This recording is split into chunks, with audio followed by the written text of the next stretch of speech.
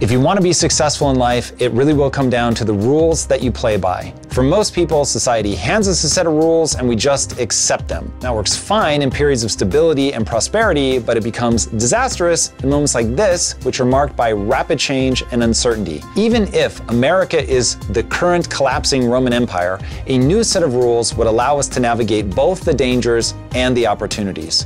To that end, I bring you Konstantin Kisin. The West has become very uncomfortable with the idea of power. Exercising power, exercising force, exercising authority.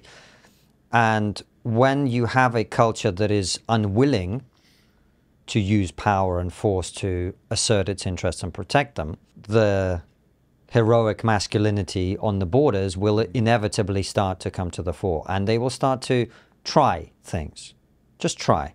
And we have seen over the last couple of decades that process going on, I think.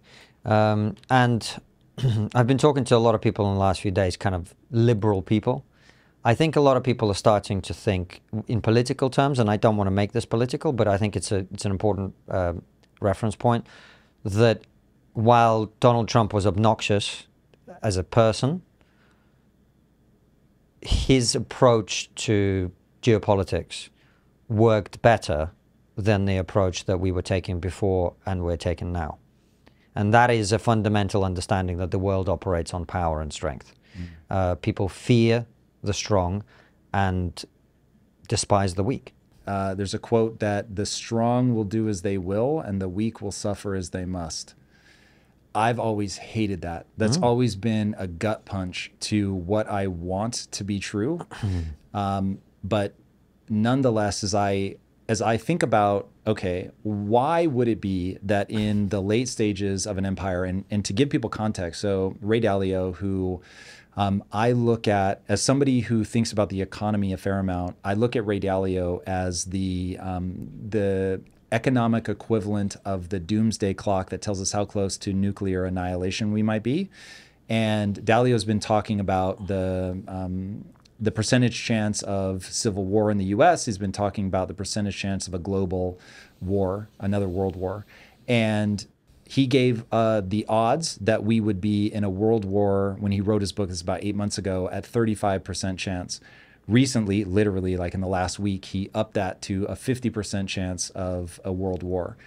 I am very eager to get him back on the show because as of today, if I can believe what I have read on X, which is always a question mark, but if I can believe what I read on X recently, literally this morning, China has now taken a stance on the Israel-Palestine situation that could very much be read as a stance against the US. And so it really does become a question of, okay, in a moment like this, if we really are moving in the wrong direction, and Ray Dalio pegs us at phase 5.5 of a 6-phase cycle where phase 6 is total collapse of an empire, if we really are that far down and things are trending in the wrong direction as more forces sort of amass against this, the question becomes, how much of this is predictable? According to Ray Dalio, a lot of this is predictable. And then what do those movements look like? What is it about? Like, I'm gonna bring together my question around gender and why that we would see that throughout history, and then this potential march towards world war. For me, this is the picking apart of structure. And the reason I wanted to talk to you about it, you have said in the past, we have pulled a lot of the threads that hold the sweater together. And so when I look at gender, I think that this goes back to what you're talking about with luxury beliefs. When people are not under threat, they are able to begin to push back on a lot of the elements of structure that repress them. So structure is by its nature a limiting force. And so I think as things get better, we will always, as humans, I certainly don't exempt myself from this, we will always as humans want to push against the things that limit us. Certainly in my own life, as I have gotten more money, the thing that's been hard is to stay disciplined and focused on what works in a business, because I can paper over any poor decisions just personally. And so it really did. The first couple of years of impact theory, I was whiling pretty hard. And so we had to go, wait a second, like what actually works? Use profitability, even though we can build unprofitably, let's really look at that. And so if in success of a society, you know it leads to the, I'll quote Adams. This is a paraphrase, I want to get very close. Can you tell me how success does not lead to luxury, and how luxury can avoid leading to the effeminization of culture, basically, and how at that point, everything begins to break down. And that's what I feel like he was looking back at history, obviously, and seeing the cycle repeat, which is exactly what we're living through right now. We push against the structures. We begin to pick at those things that limit us. And the ultimate thing to pick at that limits us is the core biological construct of male and female. Mm-hmm. And I actually get why people don't want to be limited. You get people then amassing at the edges that are going to test the veracity of those beliefs in the real world. And that is what's happening. And I don't know if you've been paying attention, but Vladimir Putin, Xi Jinping, the leader of Iran, and other leaders around the world, there is this phrase that's been doing the rounds from all of these people, which is a multipolar world. They keep talking about it. What is a multipolar world? The multipolar world is the opposite of the unipolar world, which is where we have been since World War II, in which America, yes, you had the standoff with the Soviet Union that ended in 1989 or 1991, depending on whether you count the Berlin Wall or the collapse of the Soviet Union, at which point America became completely hegemonic in the world. And what is happening now is Vladimir Putin, Xi Jinping, and others, with the support of a lot of people in the West, who are like, oh, America's evil, American imperialism, blah, blah, blah. They are now tearing down the world order that we've been living under. And this is what it looks like. Conflict here, war here, civil war there, etc. And I believe that we are living through the very beginning of what will be extraordinarily interesting times, so to speak, unfortunately. Thomas Sowell, who we both love, I mean, he talked about all of this. This is a fundamental, the conflict of vision that he described is the tension between the kind of blank slatism, the belief that anything is flexible, anything can be changed, the power of feelings, emotions, etc., over the idea that the best way to understand how we ought to live our lives is to look at the past and look how human beings have always lived their lives and what has worked and what hasn't. And when it comes to war and conflict, there's a phrase in Latin that has been known for millennia, civis pacem parabellum. If you want peace, prepare for war. If you want peace, you have to be strong. If you want peace, you have to be confident in your own values. This is why last time we spoke for 3 hours about woke culture. And I've been saying from day one, from the day that I turned down a contract from a college not to perform a comedy gig, I said from day one, what this is doing, it is undermining our confidence in our civilization. The fact that in Britain, for example, we have an endless conversation about slavery, and it's a negative conversation, it's a self-flagellating conversation, which is of course understandable given that slavery was an awful thing. The slave trade, the transatlantic slave trade was an awful thing. What people don't know, and I kind of know this, A, because I haven't been guilted into not knowing it, and B, because they actually teach history in the place that I came from, is that the British Empire was the first empire in history to end slavery. Mm. So, and I talked about this in An Immigrant's Love Letter to the West, which I know you've read.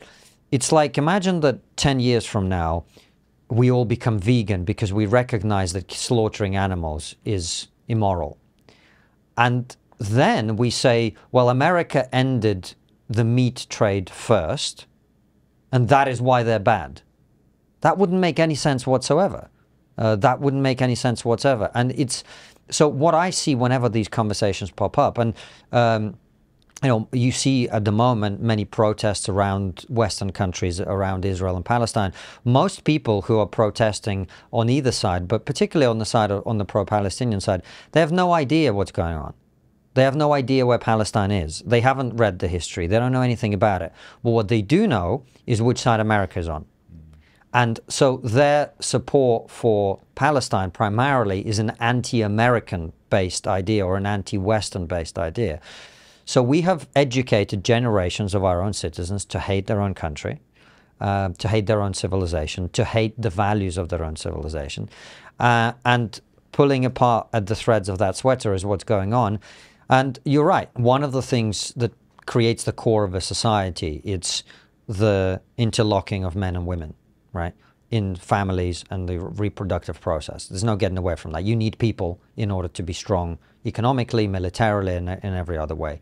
The fact that we increasingly live in societies, it's less the case here in America, but it's still the case here, where the birth rate is plummeting, as you know. Most Western countries are below replacement rate. In the UK, you're not quite there, thankfully, here in the US, but in the UK we have these Extinction Rebellion lunatics running around. Extinction Rebellion are an environmental organization that is linked with another organization called Just Stop Oil. And what these people do is they go around saying we should never use any oil again, and they glue themselves to roads to stop traffic using glue made of oil. That's how smart these people are. And one of the things that these people have indoctrinated people to believe is that having children is bad. The greatest environmental impact you can possibly make on the world is to have a child. This is a death cult. It's a religion of it's a religion of suicide, that what we are living through in the West. It's a religion that seeks to undermine every single thing that has made the West successful. We talked about it this last time, and that is what we're seeing. We're seeing a civilization that has lost confidence in itself and is therefore unable to defend or assert its values internally, let alone project them elsewhere. Yeah, I think that we should probably define power, because as one of the things I want to do today, I am very curious to hear your ideas on, like, because what I care about is personal power, quite frankly. It's what my whole impact theory is about, that. Like, how do you empower people to make their lives better? And I've been able to sneak in an obsession over power by calling it empowerment, which has wonderfully, I think, opened people up to the idea, because it doesn't have the baggage of power, but that's really all you're talking about. I have a very clear definition of what I think power is, but I would love to hear yours. Tell me yours. Okay, show me yours, I'll show you mine. Oh, fair. All right, here we go.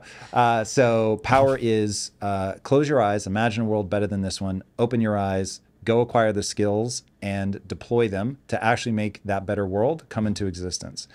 And once people understand that ideas are only as useful as they can be implemented to move you towards your goals. The problem is most people do not have a clear sense of what their goal is.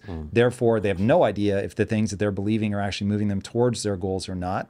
And then what ends up happening when you don't have those clear definitions is people get caught up in ideas that sound good. We definitely spent a lot of time last time talking about it. But I think it bears repeating for people that haven't seen it. Thomas Sowell has a quote that really steers my thinking in so many things, which is the last 30 years, I usually say 50 because he said it 20 years ago, the last 50 years have been marked by exchanging what worked for what sounds good. And power is about the ability to predict the outcome of your actions. And so if you're trying to do something and that something is honorable, then having the power to see it through is incredibly important. And so being able to acquire skills and deploy those skills in service of something honorable, to me, is the definition of power. Fine. No quibble with that on a personal level. I think when we talk about internationally and geopolitically, power has a different set of definitions, which to me, when I talk about power, what I mean is the ability for the United States and its allies to achieve their objectives around the world. And those objectives typically are secure the alliance or compliance of various states for the end goal of securing maximum resources for the citizens of our countries, and stability, peace, security, etc. Right? So maximum security for ourselves from being attacked, from being invaded, from having our interests challenged, and maximum resources. I mean, the great unsayable is, and Vladimir Putin, who I'm a fierce critic of, as you know, he actually said this, you know, America collects a hegemon's tax. What does that mean? What that means is the average American consumes 5 times as many resources as the average citizen of the world. And that is because you're the dominant superpower in the world. Right? We don't like to say it like this because it sounds selfish and greedy and whatever, but fundamentally every society, every country is seeking to maximize the welfare of their citizens in an ideal world. And the art of geopolitics is for these big powerful countries to secure the interests of their people as best they can. So from the point of view of the United States, having the richest and safest citizens in the world is what this is all about. And it's been my view for a long time that people have fundamentally misunderstood. The people who complain about American imperialism, and they're right to, because the war in Iraq was a crime and it was a disaster. But on the other hand, that does not mean that America's involvement in the rest of the world is not precisely why Americans are as comfortable and as wealthy and as safe as they are and have been for a long time. So, but a lot of people don't understand that. They don't understand that. They see America as a source of evil and operate on that basis. Okay, so I would posit that we share that what you just demonstrated is the exact is a concrete example of the exact definition of power that I gave. Mm-hmm. And it draws us into what I think will ultimately make people very squeamish. Mm-hmm.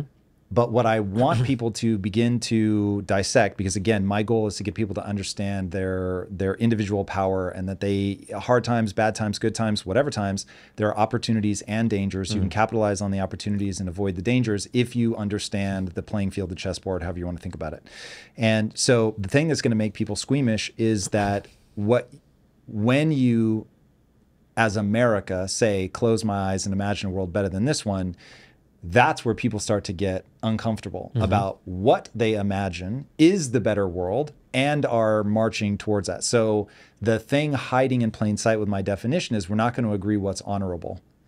And so, but what I don't want people to do is have a reactionary pushback against, okay, power is making a world come true that I don't think is honorable, and therefore power is bad. No. Which is where we are. Correct. And this is why I think that what ends up happening is one day the lion shows up on your door, and now you have a real problem because you're weak and the lion is strong, and the lion will do as it will, and you will suffer as you must. I would modify that metaphor even more.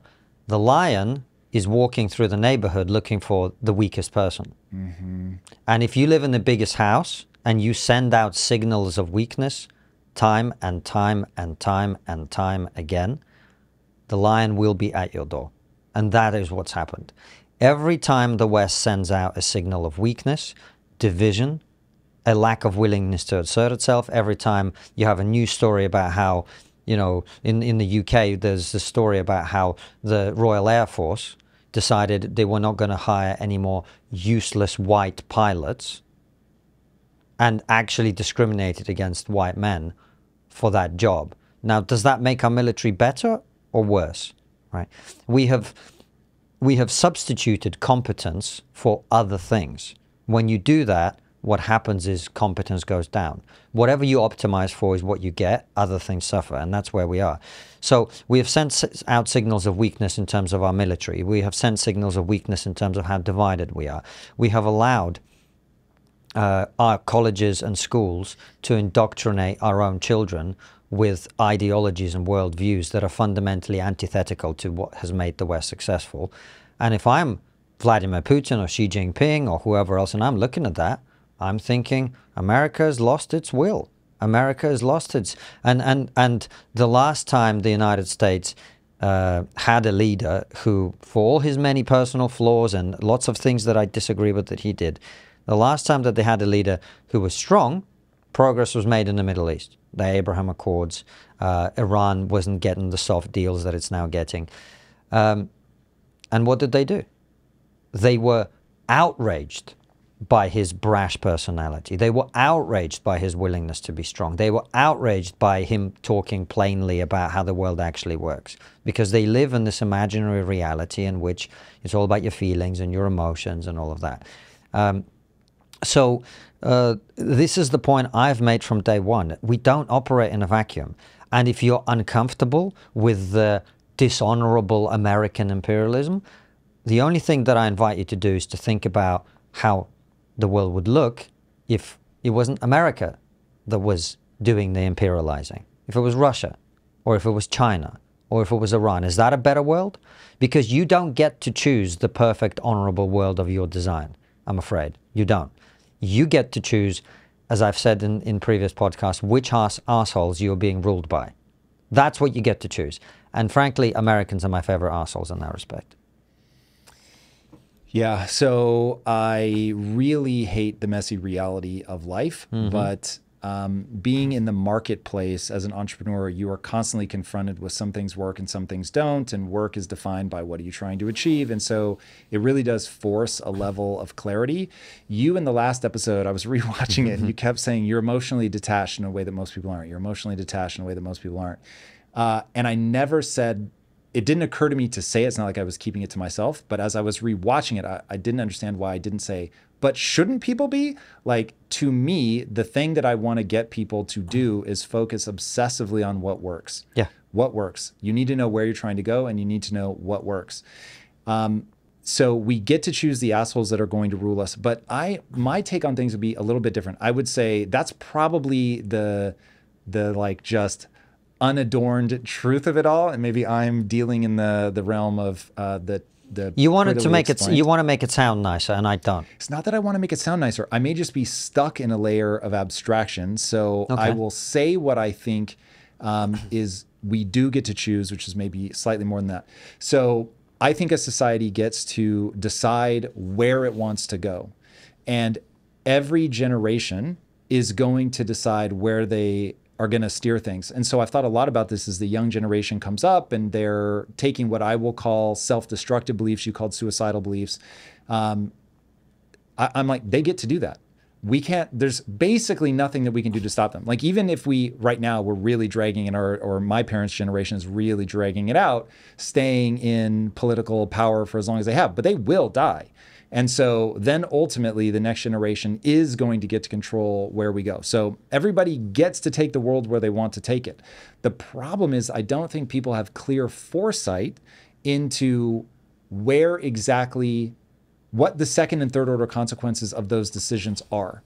And so the thing that I always use is some people need to be chased by a lion. What I worry about is if we don't get a comfortable relationship with power, with personal power, with holding myself accountable, because I say this to the people in the comments, remember, I come at everything from what can I do? What's my responsibility? What do I need to own? I'm not the guy to talk to for like, what should the en masse collection of people be doing? I'll let other smarter people deal with that. I just think about what should the individual be doing? Because I know I can control what I do. I can control the rules and rules of thumb that I abide by, which is ultimately the thing I want to pull people's attention to. It's where I spend all of my time thinking about what would be the rules and rules of thumb in my own life that are going to lead me to where I want to go, which I define as human flourishing.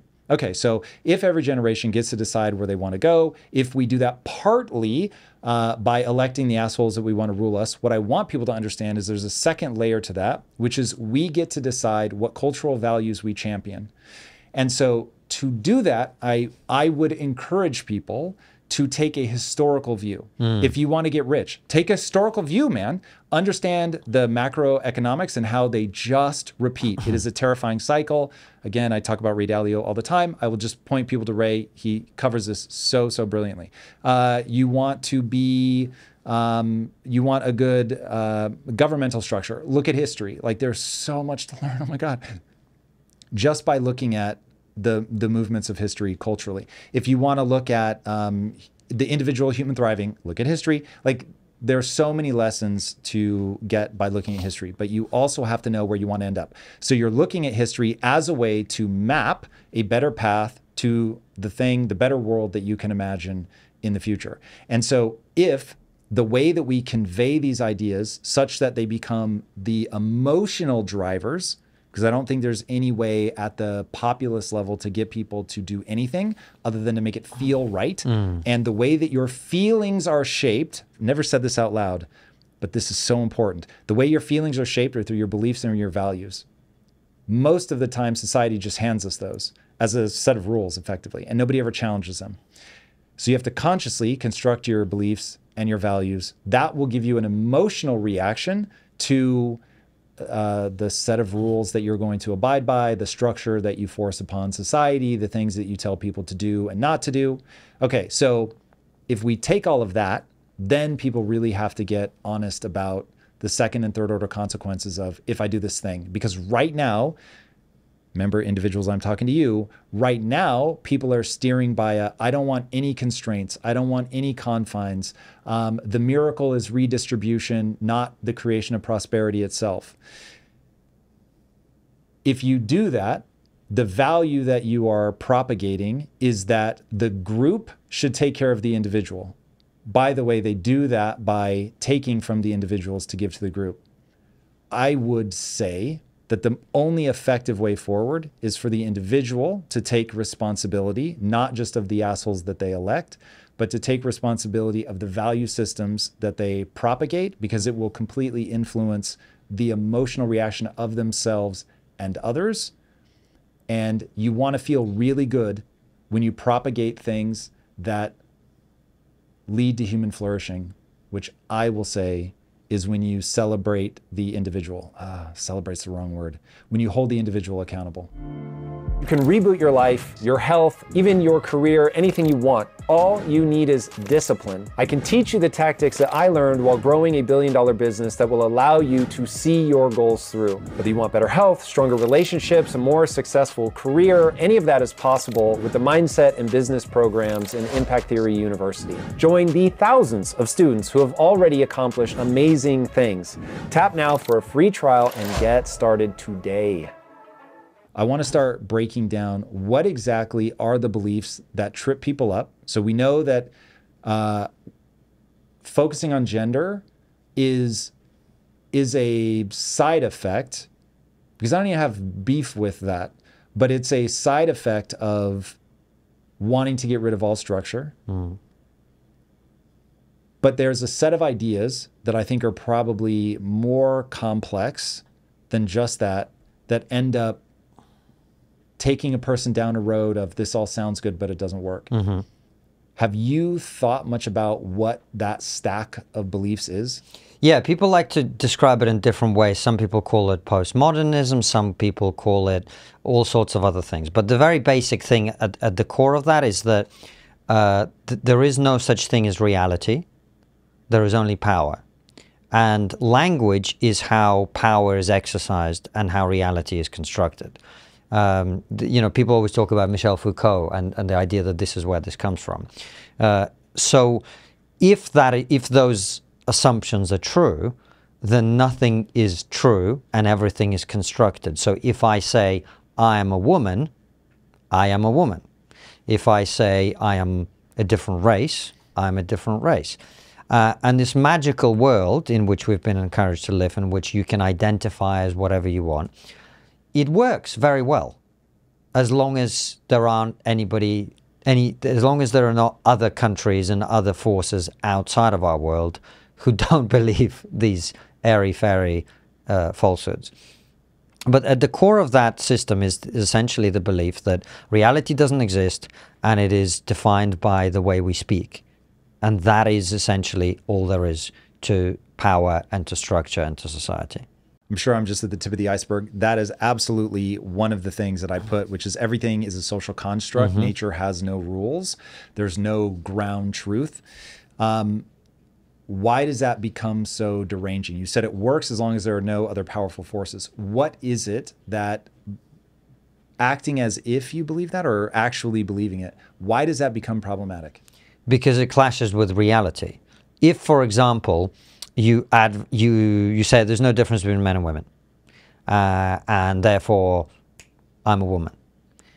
Well, that has an impact on masculinity, femininity. It has an impact on how we structure our society, what kind of energy our society has in terms of its posture around the world, etc. So if you take some recent examples, during the Football World Cup, the Soccer World Cup, which happened in Qatar. I'm married to a Brit. I was with you. Which happened in Qatar. All the Western nations spend the entire time talking about LGBTQI+, etc. The reality is no one in Qatar gives a shit about LGBTQI+. And Western language, talking, is not going to in any way change how they treat that issue. Because the way they treat that issue is a product of the beliefs they have about the world and about reality and so on. Chastising nations around the world about their values does not change their values. But we believe it does because in our countries, chastising people over what they say or what they think, we think works. We think that if we chastise people for their attitudes to various issues, they're going to change their mind. But it isn't true. Likewise, it isn't true that everybody in the world responds to language.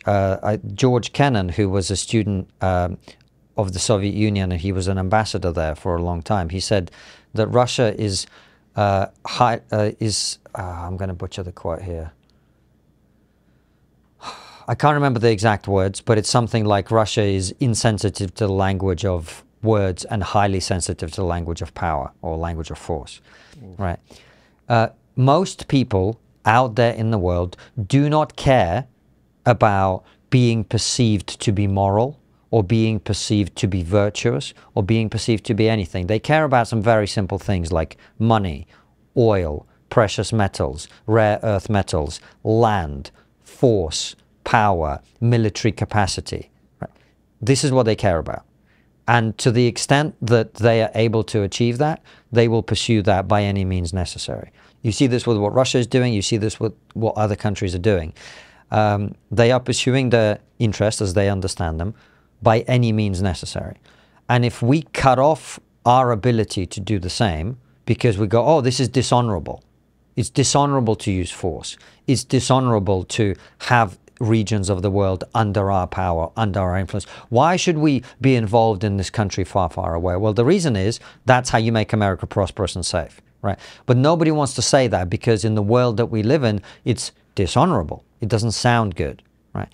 The truth is, you know, I remember, I said this on Twitter recently, in 1990, in the 90s and the noughties, you had all these American movies in which some CIA guy would be like, and they hate us because we have freedom. And I was like, no, idiot, they hate you because you have power. That's why they hate you. People don't want to hear this, but on 9/11, most of the world cheered. It wasn't because they hate your freedom. It's not because most of the world is jihadi terrorists. People don't like the people at the top of the pyramid. Everybody wants to take your place. And that is the simple truth of the world. And unless you're willing to stand in that place and defend it, someone will come and take it away from you. It's no different to cartels in Mexico, right? Once they sense a weakness in the strongest cartel, what happens? Someone comes after it, it fragments, they form a new thing, they start again. That's how power works, and there's no escaping it. On the power front, and then I'll come back to the beliefs that lead us astray. On the power front, yeah, the truth of the world is deeply uncomfortable, and there's something very weird about that. Nature is red in tooth and claw. So for anybody that's heard that but never stopped to think about it, what it means is you stop your enemy. And unfortunately, I'm actually really curious to get your emotional take on, so I've seen a lot of the footage coming out of the Israel-Hamas conflict. It's doing something to me that I really don't like the way it makes me feel. And I watched one today. Wow, I'm getting emotional. I watched one today where there was somebody from Hamas going through, and they had a camera, like a GoPro or whatever, on their head, and they're just filming it. And through the window, they shoot and kill somebody. You can't really see it, but you hear the person die. It's crazy. And then that person ends up getting shot and killed. And I just thought, to kill another human, you rip their body.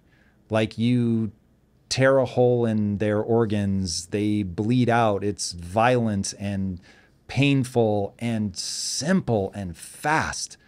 And watching that person die, I mean, they die fast, man. Like at the end, somebody shoots him, I don't know, sniper, what? Single shot, not even like a da-da-da-da, just pow, drops, you hear him, he's talking. Oh, dude, it was just so crazy. And that nature is red in tooth and claw.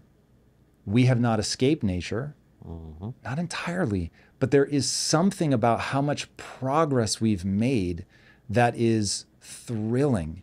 And when I think about how much prosperity and how much peace the Western world on our home turf, because I am well aware of the horrendous forever wars that we have gotten into, but on our own home turf, how much that we have had. And what scares me is that it's huge blessings, and also seems to derange our thinking in some way. Going back to the idea some people need to be chased by a lion. Like, there is something about human nature that has to be, that's the wrong way to think about it. If it isn't kept in check, that a way of thinking becomes pathologized, and oh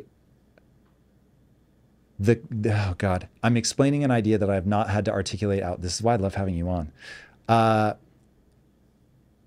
The group begins to vibrate.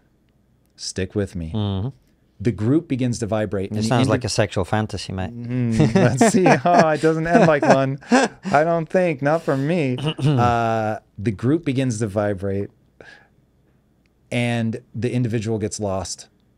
Collective thinking takes over, and all hell breaks loose.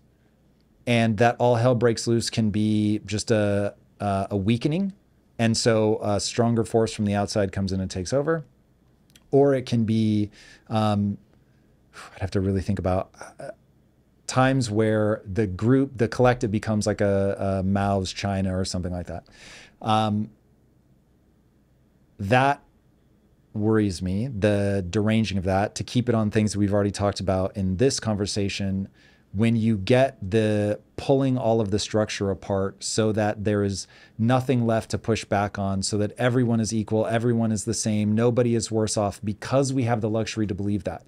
So I say that because if, great example, if somebody broke in to this studio right now and they said, okay, you have to win a debate or everyone here dies, I would immediately go, okay, Constance is a better debater than me. So Konstantin, sorry. So you go do the debating. And I would just because I don't want anybody to get shot. I don't need to be right. I just need somebody that I've seen do it and I know that they're good at it. Boom. So now reality slaps you in the face and everybody lines up behind that. But when there is none of that, you get this slow decay, and the slow decay is hard to protect against. And that's where we are, I think. That's exactly where we are. We've become very uncomfortable with, look, this is a very, very difficult thing to talk about, okay? But I think we have to talk about it, particularly in this moment. So I've talked about, we've got I don't know when this will go out, but we have an episode with Sam Harris and Eric Weinstein coming out. We talked about Israel and Palestine a lot. And the thing that we were talking about is this. World War II ended because the United States dropped 2 nuclear weapons on Japan, and because of what happened to Germany, okay? Now, when the United States dropped, I think it was Hiroshima, when they dropped that nuke, they, afterwards, one of those two, they went and measured the blast impact of those detonations. Not the release of energy from the nuclear weapons, which is much greater, but the blast impact. And they calculated how many conventional munitions you would have to use to achieve the same blast impact on a city. When they did those calculations, there's a Russian historian called Mark Salonian who's gone through all of this. In the last year and a half of World War II, the Allies, that's mainly the Brits, the Americans, and the Soviets, dropped 50 Hiroshimas a month on Germany. Whoa. Every month for 18 months. They wiped Germany off the map, flattened cities, hundreds of thousands of people burnt alive. Now, historians have come along and said that was too much, that was unjustifiable, that was wrong, etc. But the fact is that Germany was in the grips of a death cult. Hitler said, we're going to make a final stand. We're not going to retreat. We're not going to capitulate. We're not going to surrender. And that is what happened. And the only way the Allies could win that war was to kill a hell of a lot of innocent people. Okay? Are we saying that was wrong? Are we saying that killing millions of innocent civilians in war is wrong? Well, I think so. Don't you? Yes. Can you win a war without doing it? No. I don't know. I will say that. No, you Doesn't can't. look like it. You can't. You can't. So what does that, we are in, so if you accept my premise, then we are in a moral paralysis right now. Because if you want to win the war, you have to kill innocent civilians. And we don't want to kill innocent civilians. What's the outcome? We can't win the war. And that's where we are. That's where we are. Okay, so power as the returning theme. I imagine people are getting squeamish. What you point You keep power saying at, that, but what does squeamish mean? It means that they're going to, what I mean by that now is people are going to reject a tool because it can also be used to do horrendous things. So I saw a tweet that said there is only tragedy in the Israeli-Palestine conflict. Mm-hmm.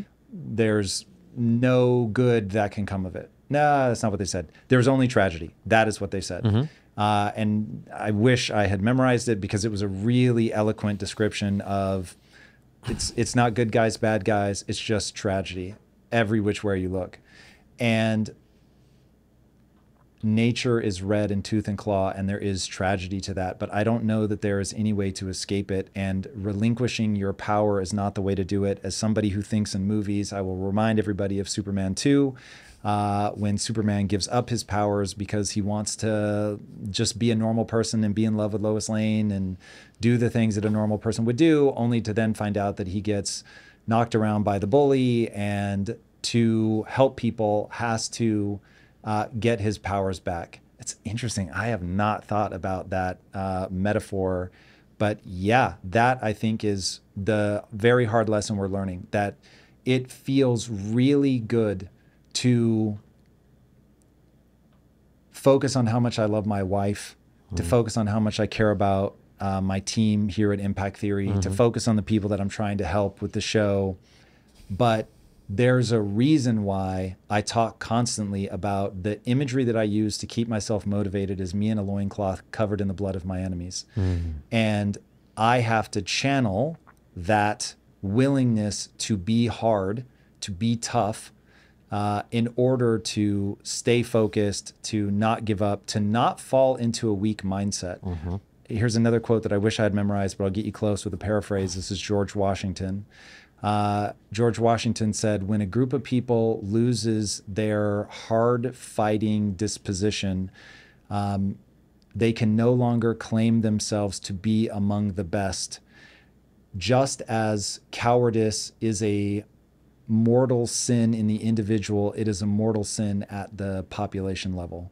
And I was like, whoa, like, especially when you understand his role and what he did in order to help America get the American experiment off the ground, which is hopefully something we'll get to before the end of this talk, like what the American experiment is, why it matters, why it's not owned by America. One of the aspects that we're circling around here is sacrifice. Think about what George Washington did. He led hundreds of thousands of men, many of whom were maimed and killed, into battle over what? An idea. The idea that you people in this country should be free of external tyranny. And he sacrificed men's lives to achieve it. Now, we would agree that killing people is bad, maiming people is bad. We don't want any civilian or anyone killed, do we? Because we're good, moral, virtuous people. But that is not how the world works. If you want to achieve goals, inevitably that will happen, right? If you want to defend your country, you have to sacrifice. Some men, usually men, almost always men, have to sacrifice themselves. And someone who's in charge of that will be in charge of, do we send these people here? Do we send them there? Some of them are going to die. We're in moral paralysis in the West at a level of society. We still have generals. We still have, presidents who will press the button and send men into battle and whatever. But at a level of society, we're incapable of understanding that reality. We're incapable of understanding the fact that, look, the Israel-Palestine situation is a perfect example of this. If you believe that Hamas is a terrorist organization, you understand that this was Israel's 9/11. And Israel has to destroy Hamas. If Israel has to destroy Hamas, Hamas using civilians as a shield means that civilians are going to die. I don't feel comfortable being the guy, yeah, press that button, go on. I'm not happy saying that. I'm not saying that. But the people making that decision, if they want to destroy Hamas, have to take innocent life. That's the moral quandary that the entire world is in. And the reason that Israel is particularly in that position, it is being forced to play by Western rules against people who play by a completely different set of rules, who don't operate on those values whatsoever. It's interesting calling them Western rules. I like to think, I haven't thought about this, so I can tell that what I'm about to say is ill-informed, but I'll walk through the way that I was thinking about it, and then I'll sort of self-correct. What I was going to say is I like to believe that as a society finds itself prosperous, not quite true. This is how I know this is ill-informed. Okay, there are two ways to approach it. You've got the individualistic way, you've got the collectivist way. You can achieve extraordinary things through both, as China's shown over the last, 30 years has been absolutely breathtaking to see that level. I just have a feeling that that one deranges a little more quickly than does the individual. So if you made me place a bet on which one is going to yield the best results over time, I would say that betting on the individual, meaning individual freedoms, property rights, all the things that we'll call Western values. I think that that makes sense. I think once you do that and you make the individual, you think of them as having a divine spark within them and that each individual is precious and not this disposable thing, that has a self-correcting mechanism in it that leads to what we're seeing now. Now, we have looped back to beliefs that end up creating the pathology, and we'll keep going through some of them because I think it's pretty fascinating. But that to me, I think makes a lot of sense. So I want to believe that any society that bets on in elevating the individual as the right unit of account as you begin to analyze what to do, what not to do, that it requires you to look at them as sacred individuals and thusly protect them, and thusly any society that goes down that path is going to find themselves not wanting to use human shields or blow up human shields. So anyway, I think I navigated that reasonably well. I stopped myself from the most absurd trip-ups, which is that a collectivist society can work.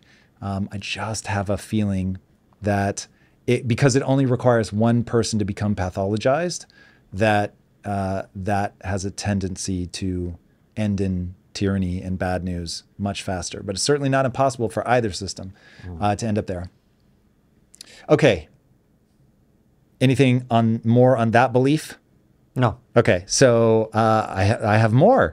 So problematic beliefs that cause collapse that I want people to pay attention to, because if you adjust these in your own life, not only do I hope that that means the collective won't derange, that it means if we really are living through effectively the modern version of the Roman collapse, that this is going to help you see opportunities if you can avoid these problematic beliefs. Okay, so prosperity is a fundamental law of human nature. I feel like people believe that that's true. What do you think? Dumb people believe that that's true. Yeah. Or maybe I take that back. Lucky people in the Western world believe that that's true because they've never experienced anything else. But that isn't the world. The world is very, very different to that. And this is one of the things I've made it my business to remind everybody. You know, we talk endlessly about all sorts of forms of privilege, this privilege, that privilege. You know, the real privilege that we all enjoy is Western privilege, first world privilege. And we have been very comfortable for a very long time in that privilege. And we have forgotten that life for the overwhelming majority of people throughout human history has been an immense struggle for survival. Prosperity is not a given. It is a product of the things that we have been very lucky to enjoy in the West. And the values that we have are what has allowed us to build it, which is why they're important to preserve. So prosperity is not a human right. It doesn't fall out of the sky. It's not on your birth certificate. Prosperity is a product of action. It's a product of action in your personal life. It's a product of action at the level of society. For you to enjoy the prosperity that you enjoy, you have to work your butt off as you have done, and be smart, and be creative, and be driven, and be talented, and have great ideas that you test against reality, and fail, and recover, and adjust. That's how you build prosperity in your own life, and countries are no different. I heard a really cool quote. I'll paraphrase. I mentioned it earlier. In the capitalist system, people recognize that prosperity is the miracle. In a socialist system, people get confused and think that redistribution is the miracle. So if it's true that it's the rules and rules of thumb that really are going to equate to your level of success, whether that's emotional success, financial success, societal success, what are high-level rule sets? The two that came to mind the fastest, just at the highest level, were capitalism and socialism. So I was like, all right, without looking it up, what would I define these two systems as? So for capitalism, I said individuals try to contribute to the group, and prosperity is their reward if successful. For socialism, I said the group takes from the individual to divide prosperity evenly. And what do you think about those definitions, first of all? Pretty good. I mean, they're obviously, by definition, extraordinarily simplified. Yes. But broadly speaking, yes. Okay, so when you look at those rule sets, one of them, I think, acknowledges that prosperity is going to be hard to come by.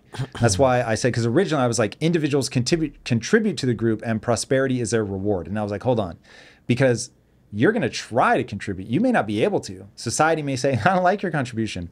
The one that kills me, society may say, you're not smart enough to contribute meaningfully.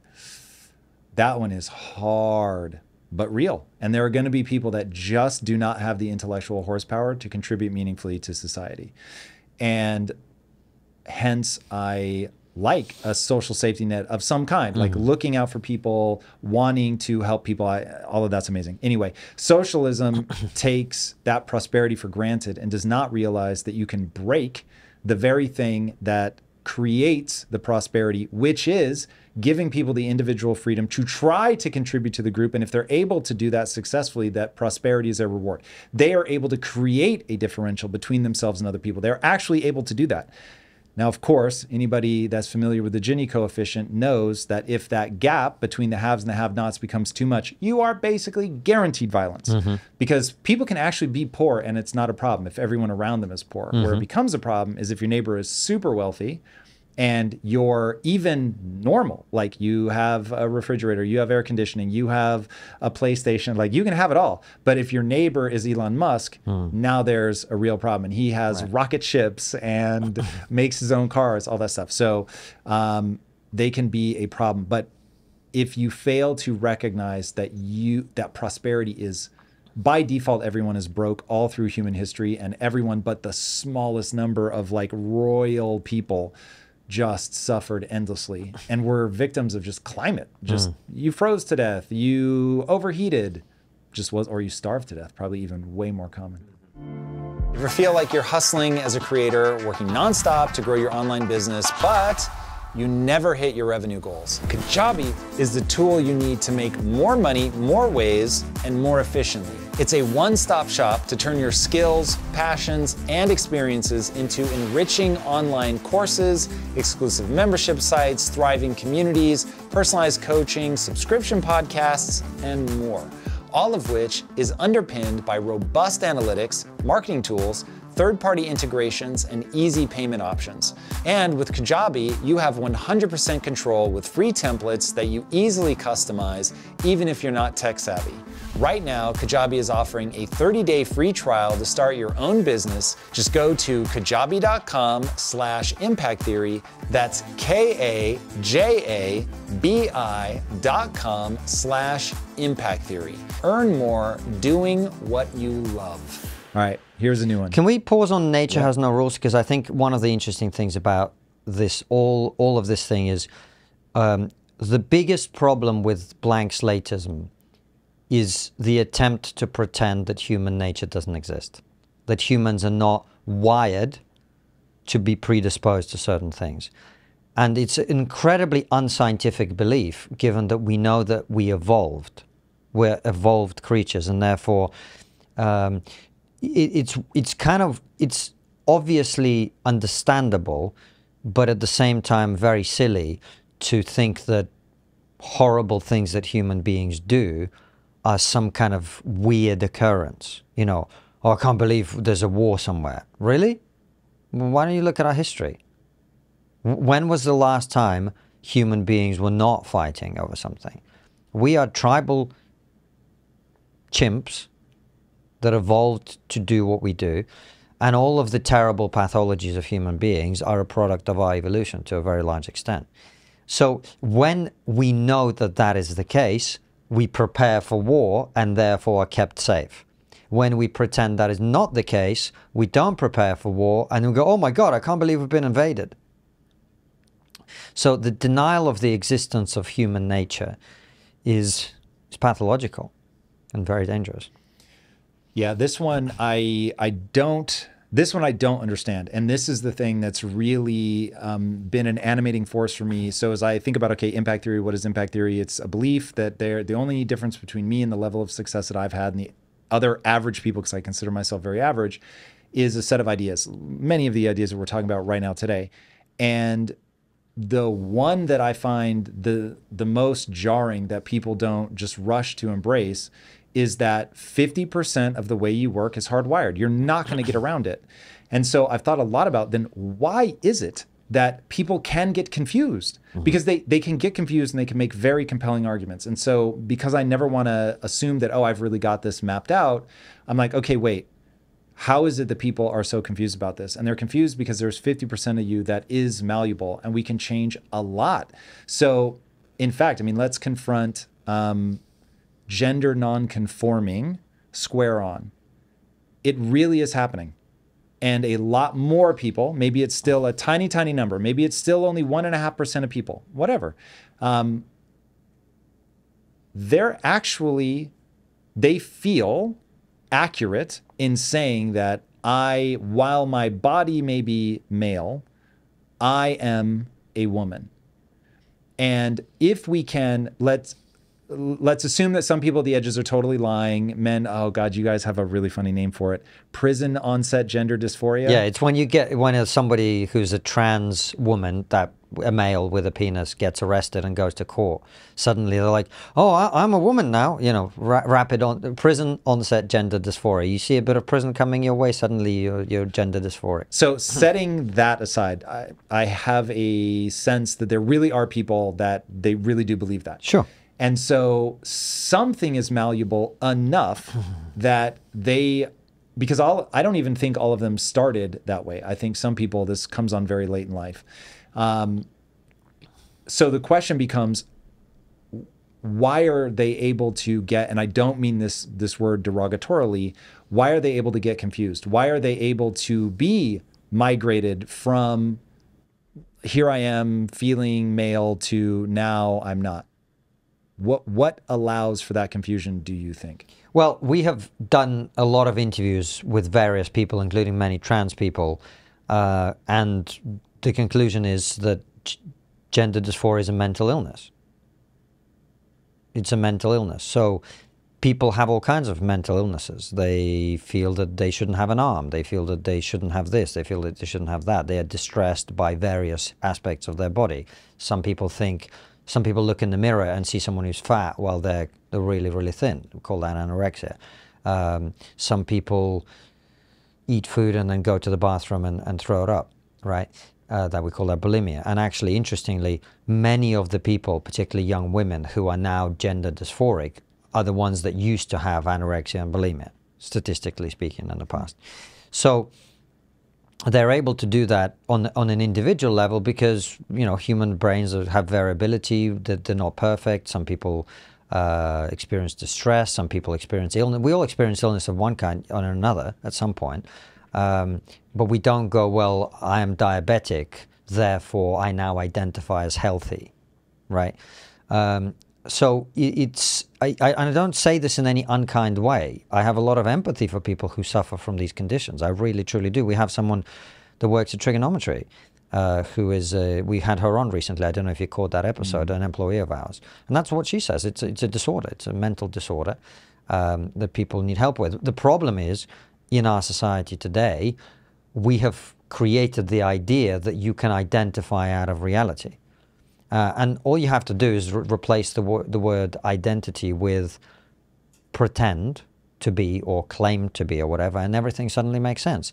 There are some men who pretend to be women, or there's some men who feel that they're women, or who claim to be women, and they're allowed to feel that they're women. There's none, that's their right. You can dress whatever way you want. If you turn up here in a dress, that's your right.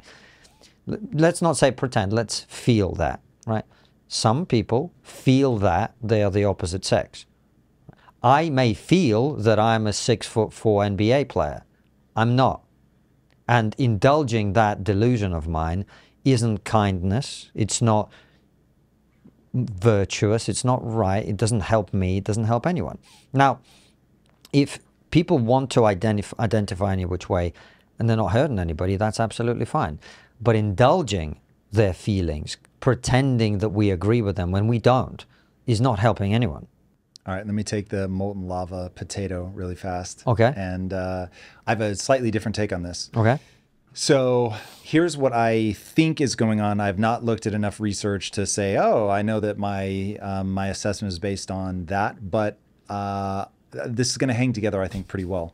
So the way the brain is structured, it is hyper fragmented. And take vision, for instance. There is a part of your vision designed to see red, a part of your vision designed to see blue, part of your vision designed to see green, and you put them all together, and now we're able to see the panoply of colors. There's also a part of your vision, the vision cortex, that is designed to see right angles, that's designed to track motion, that's designed to see where edges meet. All of those are separate regions, and so I can damage them selectively. So I could take you and damage just the part of your brain that tracks motion. Now you can still see perfectly, but everything is a snapshot. So if you were pouring water, it would be empty cup, halfway cup, full cup, overflowing cup. And you wouldn't be like we can, where it's like, oh, I can just stop. Or if anybody has ever seen the illusion where you stare at a waterfall and then you look away and suddenly the rocks look like they're moving up. Because you've so overstimulated the part of your brain that tracks the downward motion that as soon as it doesn't have input coming in, everything else looks like it's moving up. So the brain really is broken into a lot of regions. And for a long time, I couldn't understand what people were arguing about with gender dysphoria, because they were saying, I'm a woman. And I'm like, bro, you have a penis. Like, what is happening right now?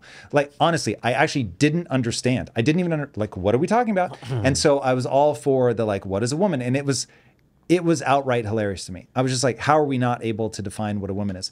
And so then again, I'm like, whenever I get cocky like that, I stop myself. I look for disconfirming evidence. So I was like, okay, what's going on? I have that feeling that this is funny, but something tells me that assume they're well-intentioned. Okay, if I assume they're well-intentioned, you either come down to they have a region of their brain that is damaged, underactive. What I don't mean to use a derogatory word. I'm just groping for a way to describe it is not doing what one would expect. In the same way that if you damage RGB in the eyes, somebody becomes colorblind. Okay, so if I take that assumption that they're not doing this on purpose, they're not trying to fuck with me, like they really are experiencing something. I was like, okay, what if what they're saying is the brain is broken into all these hyperfragments, which I already know to be true, and the part of my body that's mapped to the fact that I have a penis is very separate than the part of my brain that is giving me the feelings that then society maps onto this as, oh, those feelings are associated with femininity. These feelings are associated with masculinity. So I'm like, whoa, I have all the feeling set that everyone is telling me is associated with femininity. And I may even have a region of my brain that draws me to the sexuality would be an easy one. So, dude, no one had to tell me to be attracted to women. Like, I had a pull, right? I would see something and like, I mean, there's no way to say it other than that. I think Jordan Peterson summed it up brilliantly when he said, you can entertain a boy with 2 circles and a triangle. And I was like, you didn't have to tell me to find. I remember drawing stick figures and being like, this is hot. As a kid, seems weird, but like, that's just how my brain is wired. So clearly there is a part of my brain that just has a pull to that.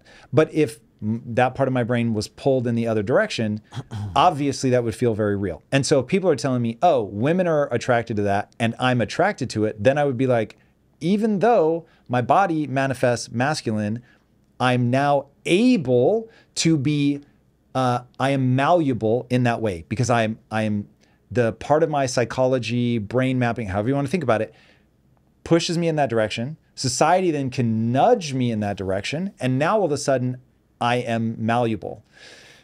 And the way I've always thought about it is any human is like 100 20-sided dice rolled. And then whatever all those weird combinations. And one of the 100-sided dice is masculine, feminine. One of the 100-sided dice is has penis, has vagina, right? And those are binary. I'm not arguing that at all. So from a sex perspective, binary. From how I feel perspective may really not be binary. And depending on where I fall in that scale, then I can be influenced by what culture says is this way, that way. And then to bring in what you're talking about, the brain, again, research, this one is researched, the brain will justify whatever feeling it gets. So if I get the feeling that something is wrong, my brain is going to go, oh, the reason you feel uneasy is because you're too fat, bulimia. Oh, no. The reason that you're feeling uneasy is because you're a man trapped in a woman's body. And then the brain's like, oh, okay, cool, that's the story. So the brain will not let anything go unexplained, and therefore I'm going to map that story on now because that's what society's handing me. But when I started thinking about that, I was like, whoa, like people are malleable. There is 50%. We're not a blank slate. I aggressively disagree with that. And I think anybody that believes that is going to be led down a path of problems because it will break your ability to predict the outcome of your actions. But we're 50% malleable. And so now it gets into, okay, are there ways to, there's no better word, shape. There is a better word. Should we shape people into constraints? Timmy, you're a boy and you should think like a boy. And so I can nudge him in those directions. Great book called Nudge. Highly encourage people to read it.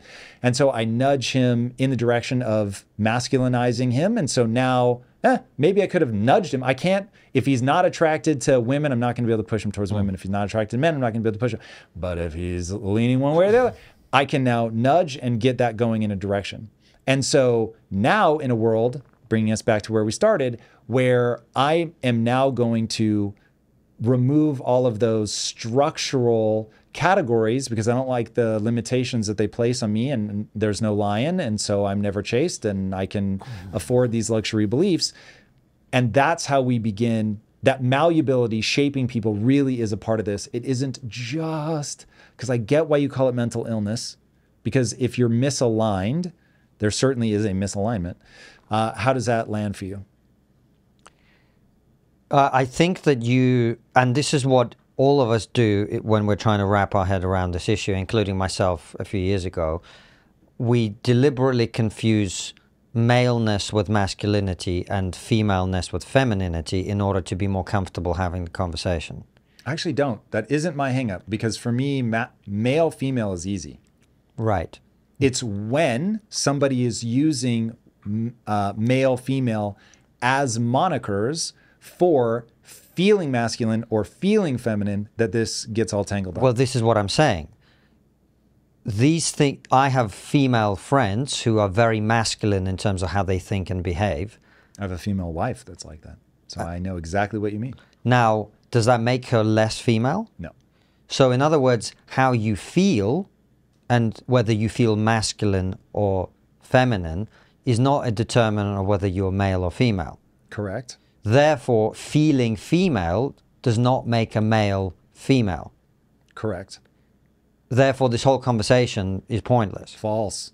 That's where I would say that it is deranging as I watch very smart people either act as if they can't see the difference in what people are saying, because what we need is just another word for the way that I feel. So I map my internal emotions onto the standard human with vagina, right? Hold on. The claim that trans ideology makes and trans activists make is that if I say the words, I am a woman, I am now female.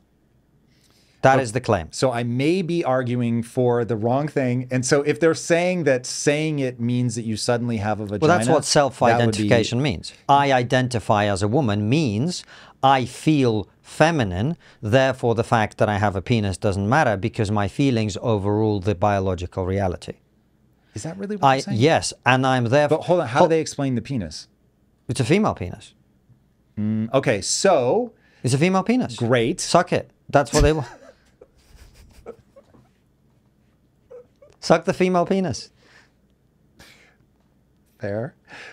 Now, I will say that that's what I'm getting at is we have to... I had to do that. No, it's too funny. Too funny to pass up. As a fan of comedy, I'm here for it. But that begs the point that I'm trying to make, which is we have to differentiate between this human is male, female, which I think because for all of human history, that's what we've called it. Let's just stick with that.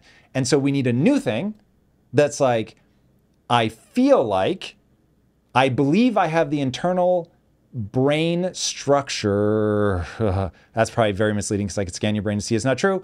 I have the internal feelings, brain makeup, because it will be, I think, hypothesis. Much better to say I feel.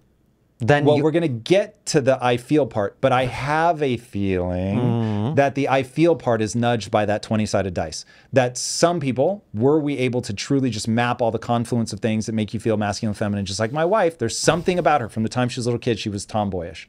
So it's like, she's got a thing that just like predisposes her to being a little bit aggressive, not being as emotional. I know some people are going to freak out about that, but my wife is very, not as emotionally sober as me, which she will be the first to tell you, but way more emotionally sober than somebody else that falls more typically on the feminine spectrum.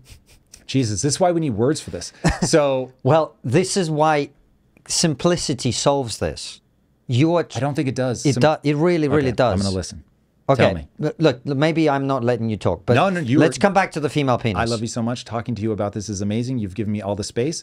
I just want to make sure that I understand where you're coming from. So the trans ideology claim, the trans activist claim, is that self-identification is how you know whether someone is female or male. Self-identification means abracadabra, Stacy. Having uttered the incantation, I am a woman, I become Stacy. Okay? Yes. And therefore, I am entitled to be treated in our society the way a woman is treated. I am entitled to be housed in a female prison. I am entitled to go into a female changing room. I am entitled to compete in female sports. I am entitled to be treated as a woman because I am a woman. That is completely outrageous and unacceptable. If the claim were, I am male, but I feel that I have a set of behaviors that our society conventionally associates with females, and I therefore wish to wear a dress, wish to have my hair long, wish to wear makeup, wish to paint my fingernails, wish to change the way I speak, wish to dress in a way that most women do. Cool. Go do it. Be you. But the moment you make the claim that you are a woman, you are making a claim, A, a truth claim that isn't true, and B, a claim that entitles you to the certain protections that we've allocated to women in our society, which you're not entitled to by virtue of the fact that you're not female. Does that work as a starting basis for this conversation? It works as a starting basis for this conversation. I'm going to steel man everything you said because that is as I understand it. And I think that there is a demarcation point that we have to draw that I think ultimately, I won't prognosticate about where we end up. So I'm going to steel man the argument. Let me know if I missed anything. So a trans activist would say that the thing that makes me male or female is the way that I feel. And if I, regardless of whether I have the genitalia of a male, if I feel female and I say that I'm female, then I am a woman. If I feel like a woman and I say I'm a woman, I am a woman. And therefore, you should treat me and give me all the protections that a woman would get. So spaces that are reserved for women, I should have access to that. Prisons that are reserved for women, I should have access to that. Sports, I should be able to play in sports and compete against other females. Have I understood the argument? Yes. Okay. So operating from that, and I will say, I'm talking to everybody now.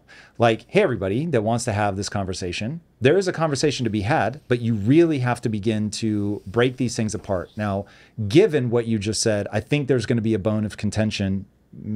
Here's how I feel, that on the trans activist side, there is a refusal. They've created a category, maybe. So what I was going to say is, from the trans activist side, there's a refusal to create a category for people that are in alignment, both with the physical sex of their body and their feelings. No, they call those cis. Yes. Yeah, so that's why I stopped myself. So what they are perhaps not being intellectually honest about how we need to categorize things. So let me walk through this. The way that I would want to have a productive conversation is everything in its category, so that we may then talk honestly about the consequences, the second and third order consequences of these categorizations.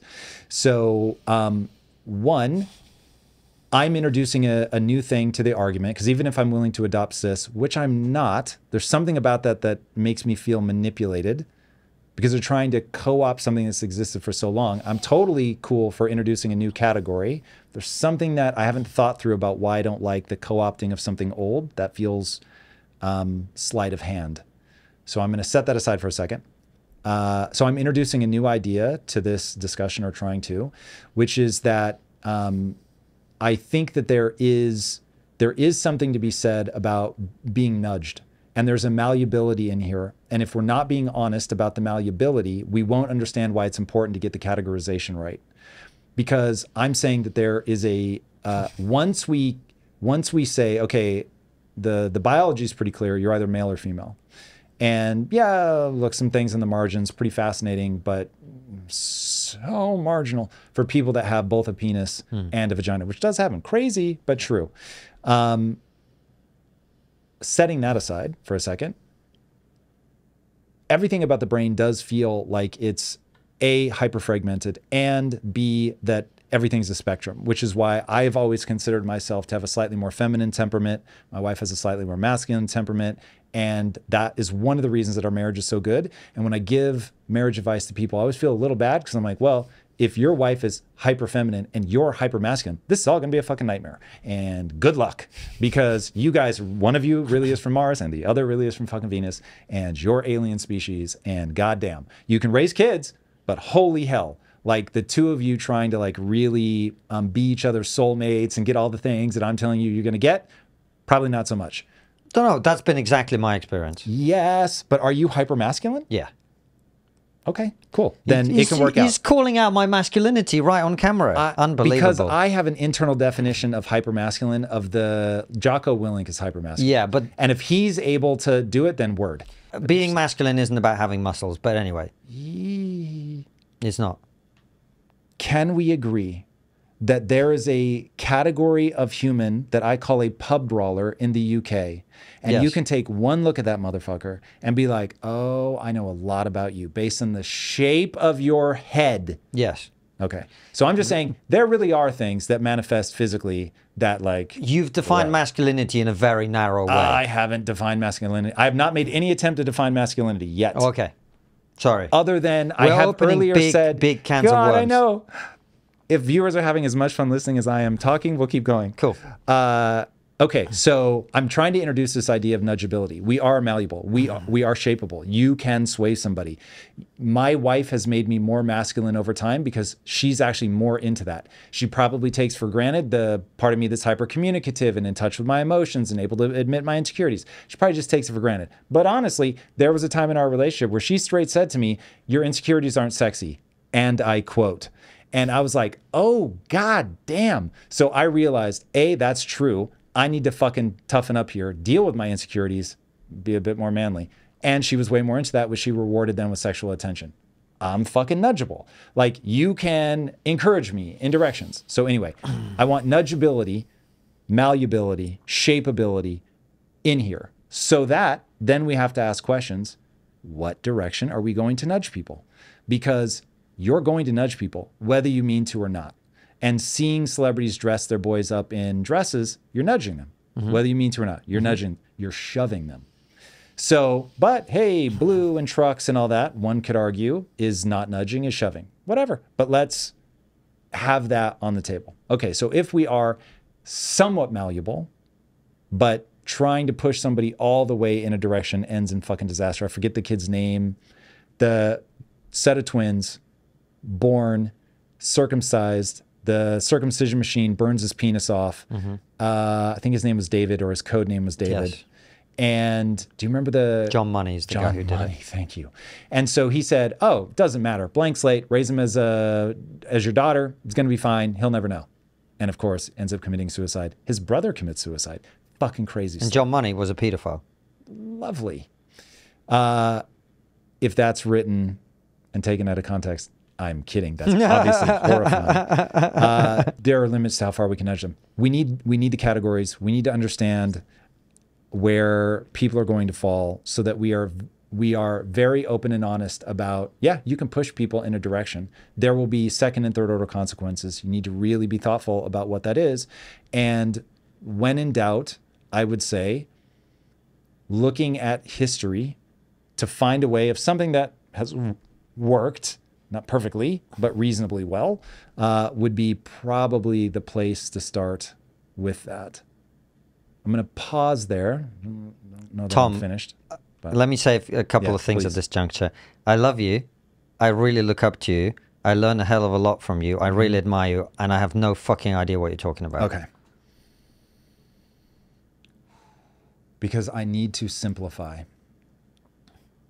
I don't Yes? think you're addressing the argument that I'm making is the reason I have no idea what you're talking Well, about. so we'll get to that. Okay. So I'll get to that now, and then maybe we'll circle back. Okay. Okay, so... Remind me about masculinity as well, because there's something to say on that. Okay. Should a biological male have access to female spaces? Would that be a direct... That's part of the conversation, yeah. So to me, the obvious answer is no. Let's go up a level. Is the truth claim that I am Stacy accurate? What would I have to do to become Stacy, in your opinion? Tell me to call you Stacy. But that's why we have to differentiate between you feel like Stacy. What would I have to do to be female in your eyes?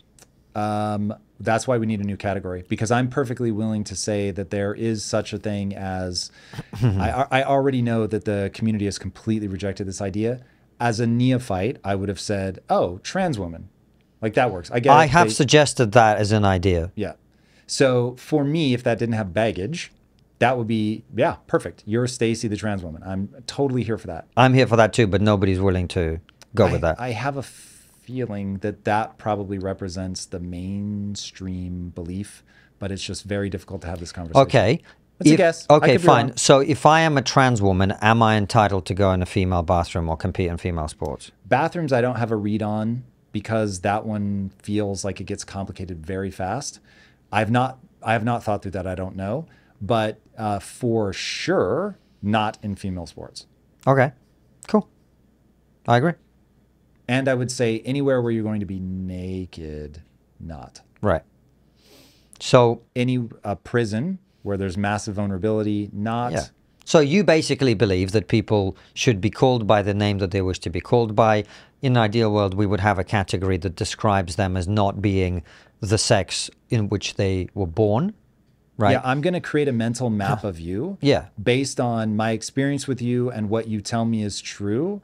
And so if you really, like the first transgender person that I met, that I knowingly met, I was so surprised, because I expected, and people forgive me, and I'm showing my age and all of that, but when I met somebody who was transgender for the first time, I didn't know transgender was a thing. I knew that transsexual was a thing, but I thought of them as like campy and over the top. And so I was expecting a drag queen. And I met this really like casual, down home, hair down, straight, no makeup, like woman who trans woman who I was just like, oh, wow. Like I immediately updated my mental map of what that could be and was like, oh, I literally had no idea.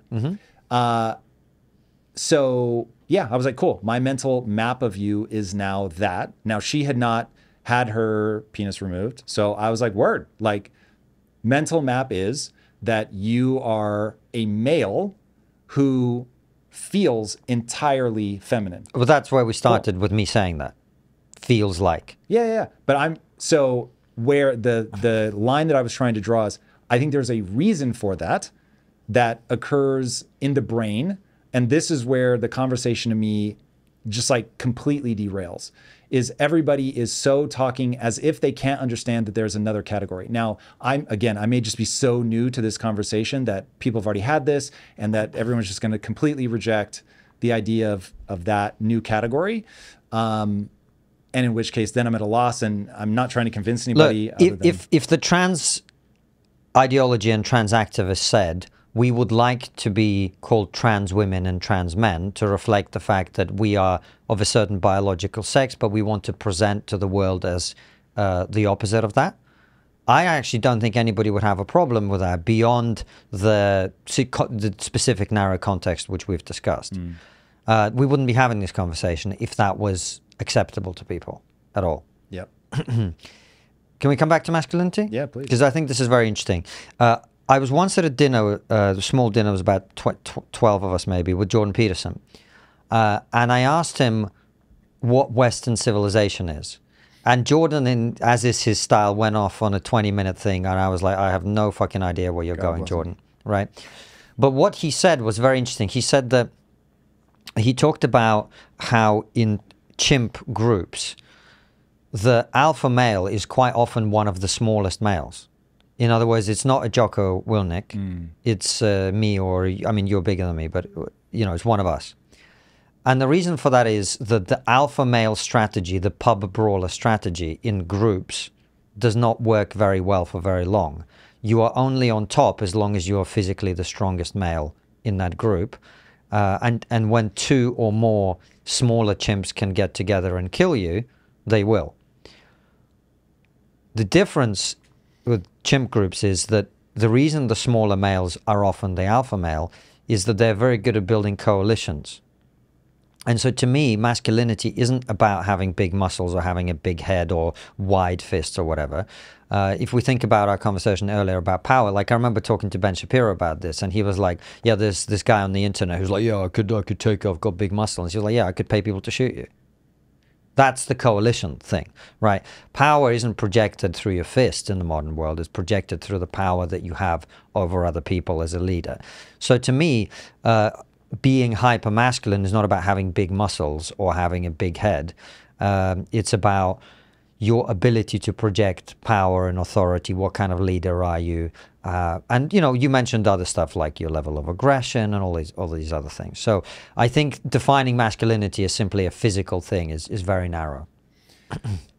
If you had to put people on a spectrum of masculine, who pegs out the meter?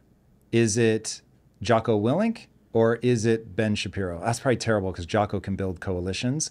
Is it...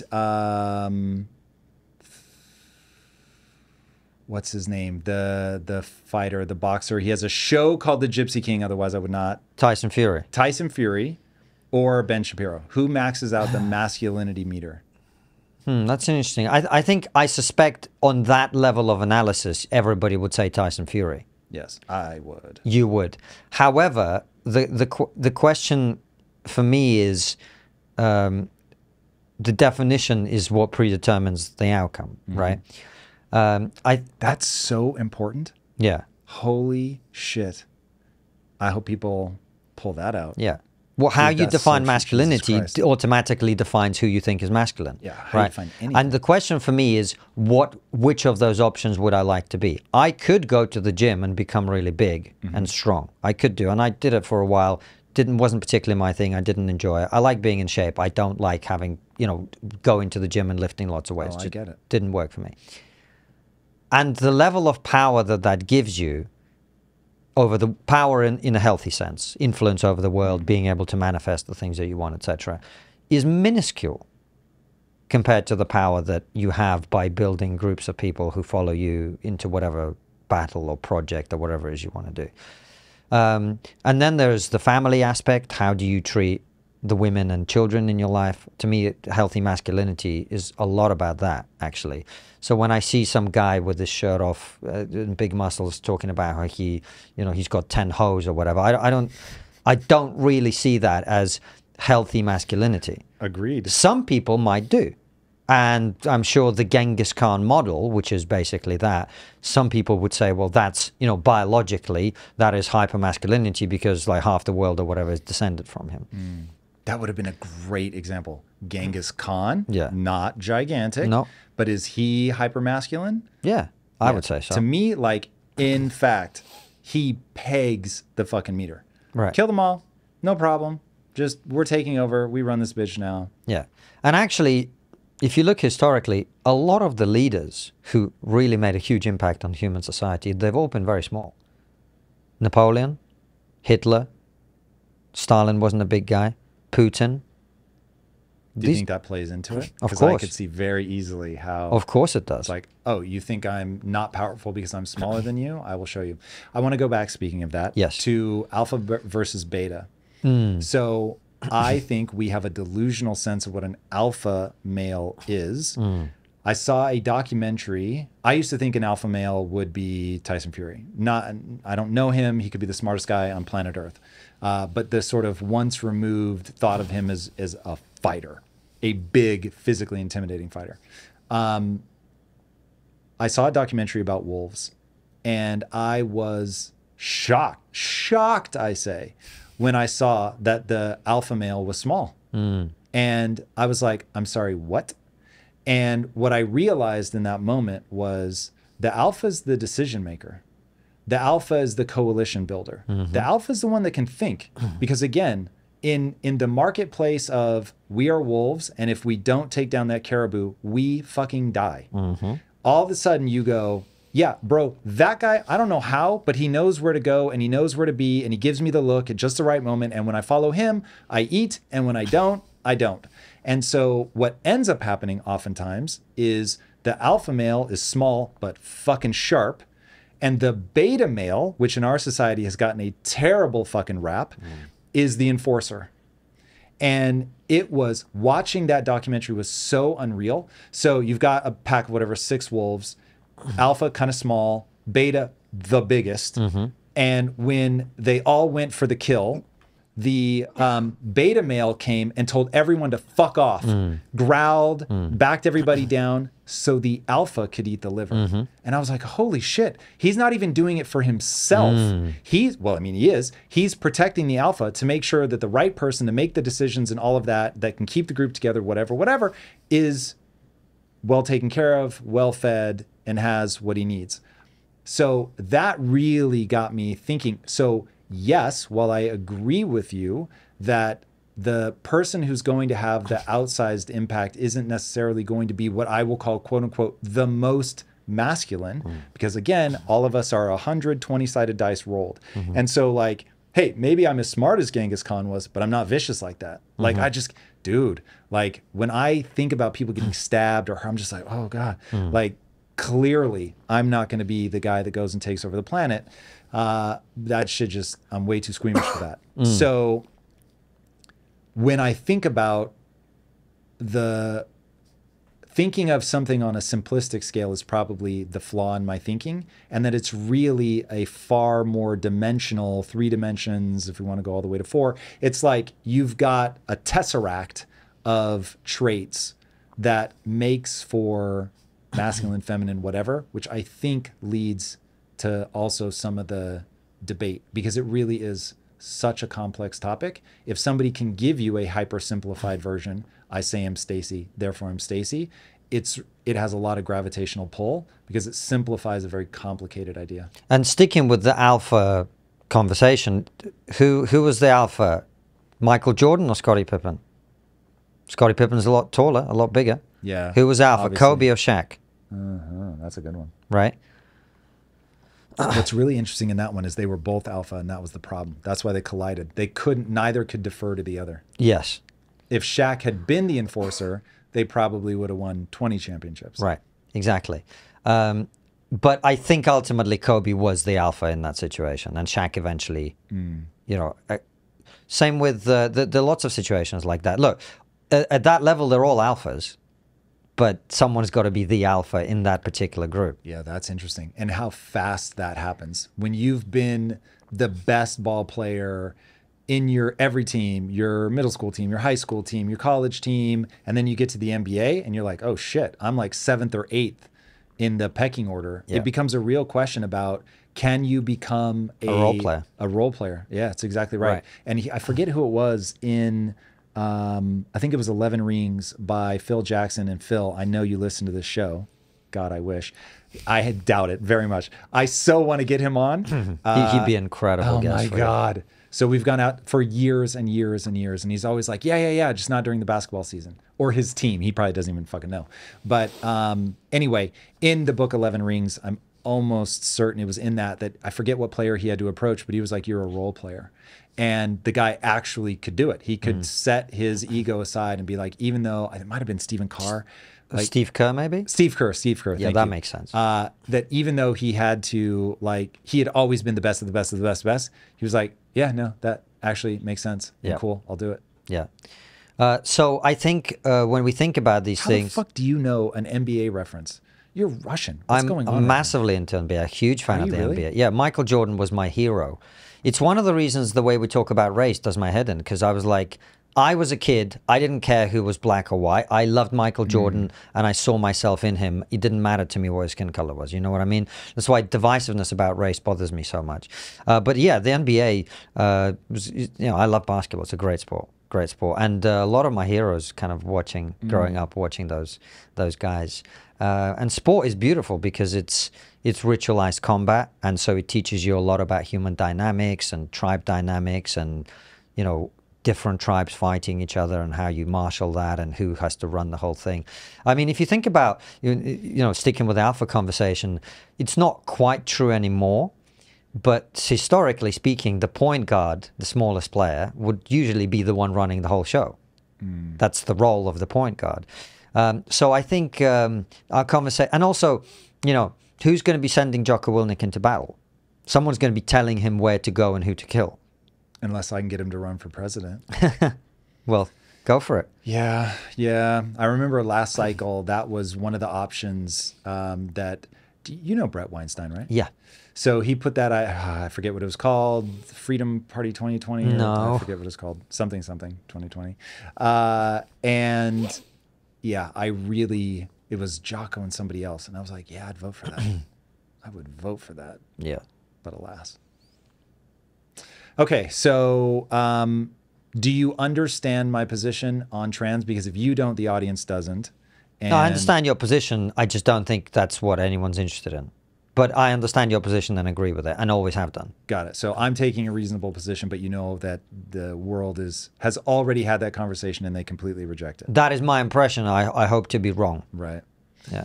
Okay. I don't know that belaboring that point will get us anywhere, but I will tie it real fast back to the whole reason that I want people to pay attention to the malleability of people is that we began this conversation with, once you get obsessed with that, you have to understand what you're getting obsessed with is the breakdown of structure. Once you break down structure, now you have a problem. In fact, the one last thing I will say on this, so in film school, they teach you that one immutable thing is true, and that is the constraints make for creativity. And that when you try to have no constraints whatsoever, things don't actually get better. They somehow end up getting worse. And I think that holds true for the vast majority of humanity, for all aspects of humanity. That doesn't mean, and this is why I find that this is why I think that the circle of history, obviously not an exact circle, but comes very close to that, because humans long to get free of those constraints, and in times of stability they can push back on that, and they find that, whoa, many of these things were freedoms that now that I have, my life is better and this is amazing. And so then you think more free is going to be better, and you push back on everything, and then it breaks, and then the strong man comes in and like reapplies structure and constraints, and you can't do that, and then you get out from under it as things stabilize, and freedoms, yay, and then freedoms break, and then no freedoms, and loop-de-loop we go. Weak men create hard times. Hard times create strong men. Strong men create good times. Good Yeah. times create weak men. And, Yep. and around we go. On and on. But it's a spiral. We move up, and technology is a big part of that too. I mean, for all our fears about AI, and I really know very little about it, I think that it could be the end of us all. It could also be the saving grace that comes in at exactly the right time and just solves some of these problems. I have a feeling it's going to play out like this. The moment you're living through right now, everybody, it's a tool, and if you're not using it, you are not long for this world. You will get passed by the people that do use it. Can't stress that enough. I hope everybody on my team is listening. You know who you are. Some of you have adopted it, and some of you are being real fucking slow. And you're being slow because you think I'm going to fire you replace you with AI, but I am not. But I am going to expect you to be way more efficient now that you have AI. So we are in the moment of tools. Use it as a tool. It will make your life so much better. Oh my God, the ways we've been able to deploy it are mind-bending. Saved us so much money. It's absolutely astonishing. Upped our quality. We put these out, these comedy monologues on our channel that Francis and I do, and also monologues that my Substack pieces that I record and put out as videos. And the guy who edits them, he basically does the illustrations entirely through AI-generated stuff. That is amazing for creating things that illustrate the points that we're making comedically and otherwise. It's insane, man, what you can do with it. It's insane. And it's getting better by the second, not even by the day or by the week. It's unreal. The next phase is going to be that it will look like it's ushering in the utopia because the tools will become so powerful. It will be unbelievable. But humans, for us, technology is the promise of a better future, and we always want a better future. And as long as anyone ever has a sick child or has to face their own mortality, they will keep pushing technology forward. And since that is true, I know that we will create artificial superintelligence. And once you have artificial superintelligence, that isn't. So I love running the math on this. So a moron but a literal moron is defined as somebody with like a 78 IQ, 78 to 81, something like that. It's right in there. That's the literal definition of a moron. Einstein was 162. So you're something like 2.3x smarter or 1.6, whatever the fucking math is. And very little. Einstein would know. Yeah, he would know, and I wouldn't, and that shows you. I'm a little too close to a moron. So it's less than 3x for sure. So artificial superintelligence is not going to be 3 times smarter than you, or 5 times, or 30 times, or 100 times, or 3,000 times, or 3 million times. It's going to be 1 billion times smarter than the other person. So if the difference between a moron and the atomic age and the person that gave us GPS and atomic weapons and atomic energy and all that is whatever less than 3 times better, what does the world look like when something is 1 billion times smarter than us?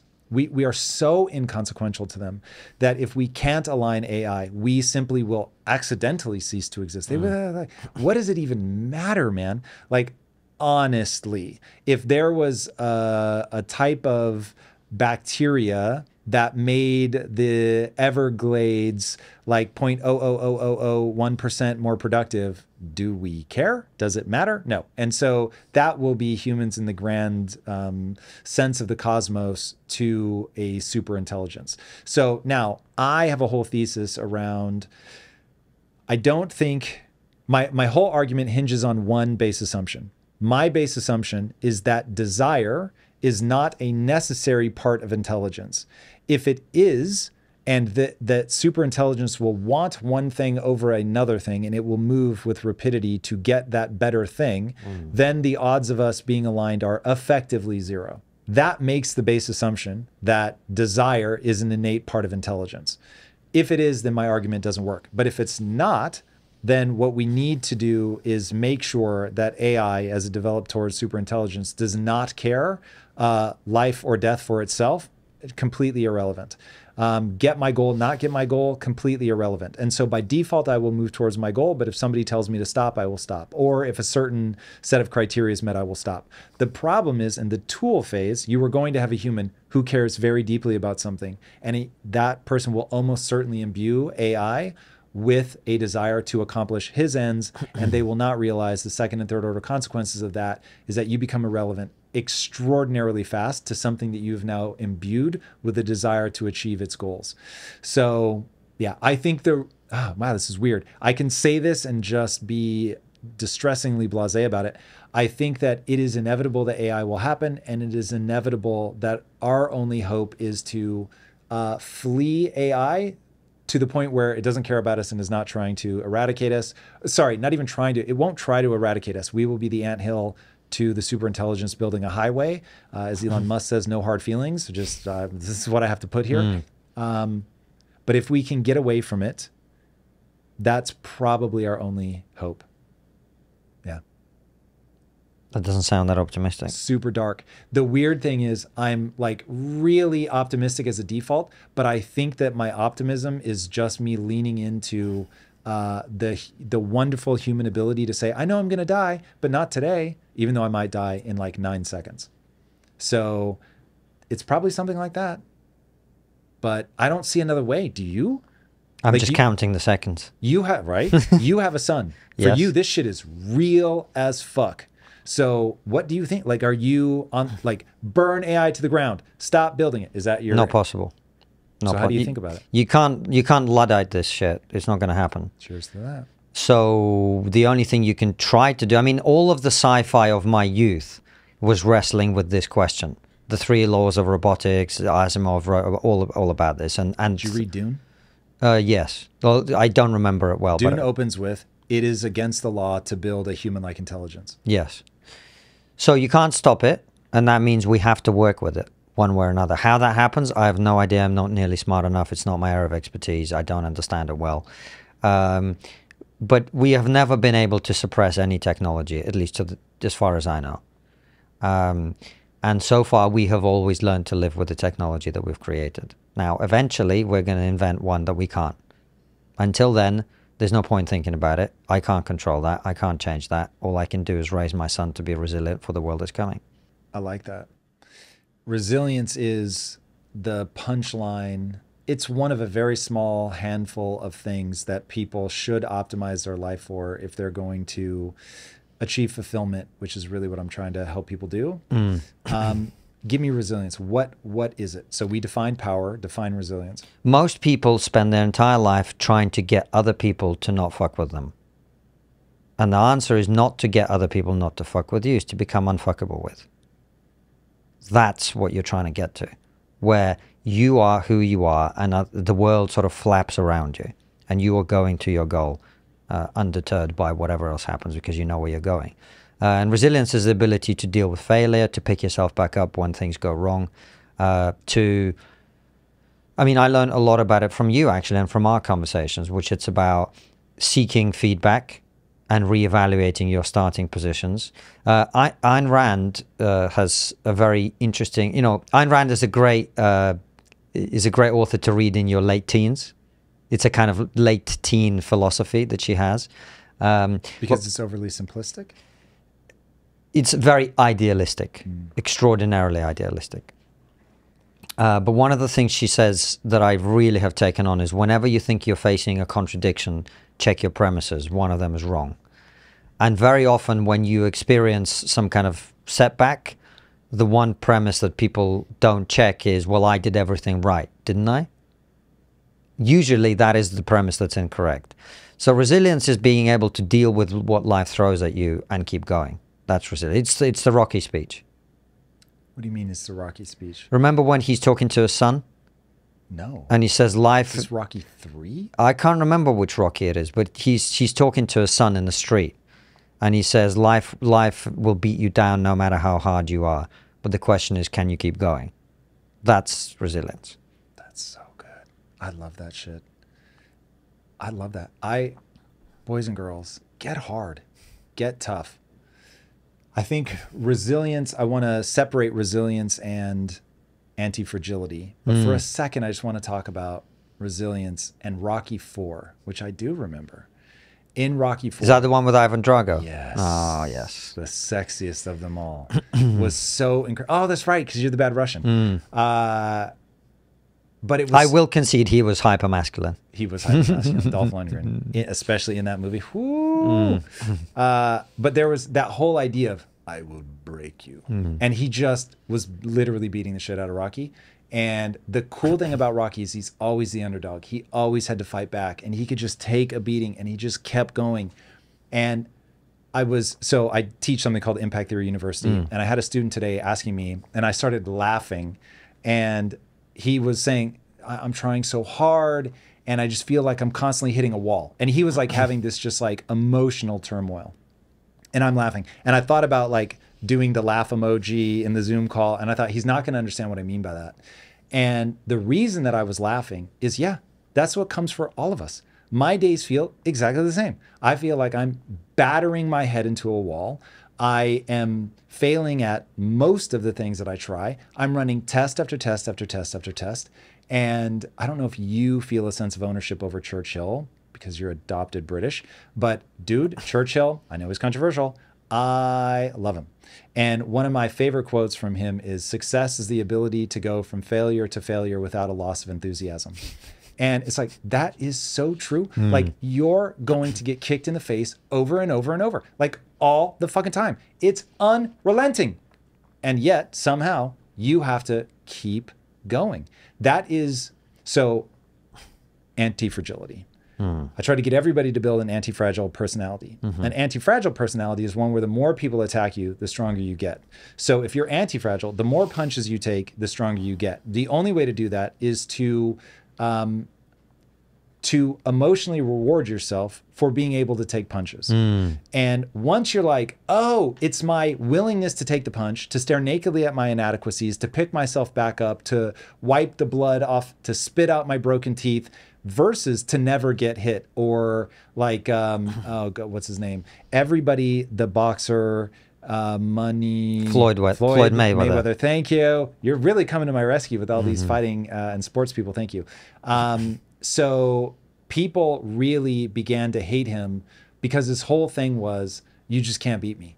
You can't hit me. Yeah. So his whole thing about, like, he wasn't like Tyson. Everybody loved that fucking Tyson. Animalistic, just broke you apart. And I think people like his redemption arc. But Floyd, the like, I can't be hit, there's nothing cool in that. I can't relate to that. I take punch after punch after punch. So I want the guy that can take a punch and like, he's battered and bloody, but somehow manages to come back. And when you can get hit and become more resilient with each punch, then you've got the right set of ideas that you're building your personality around.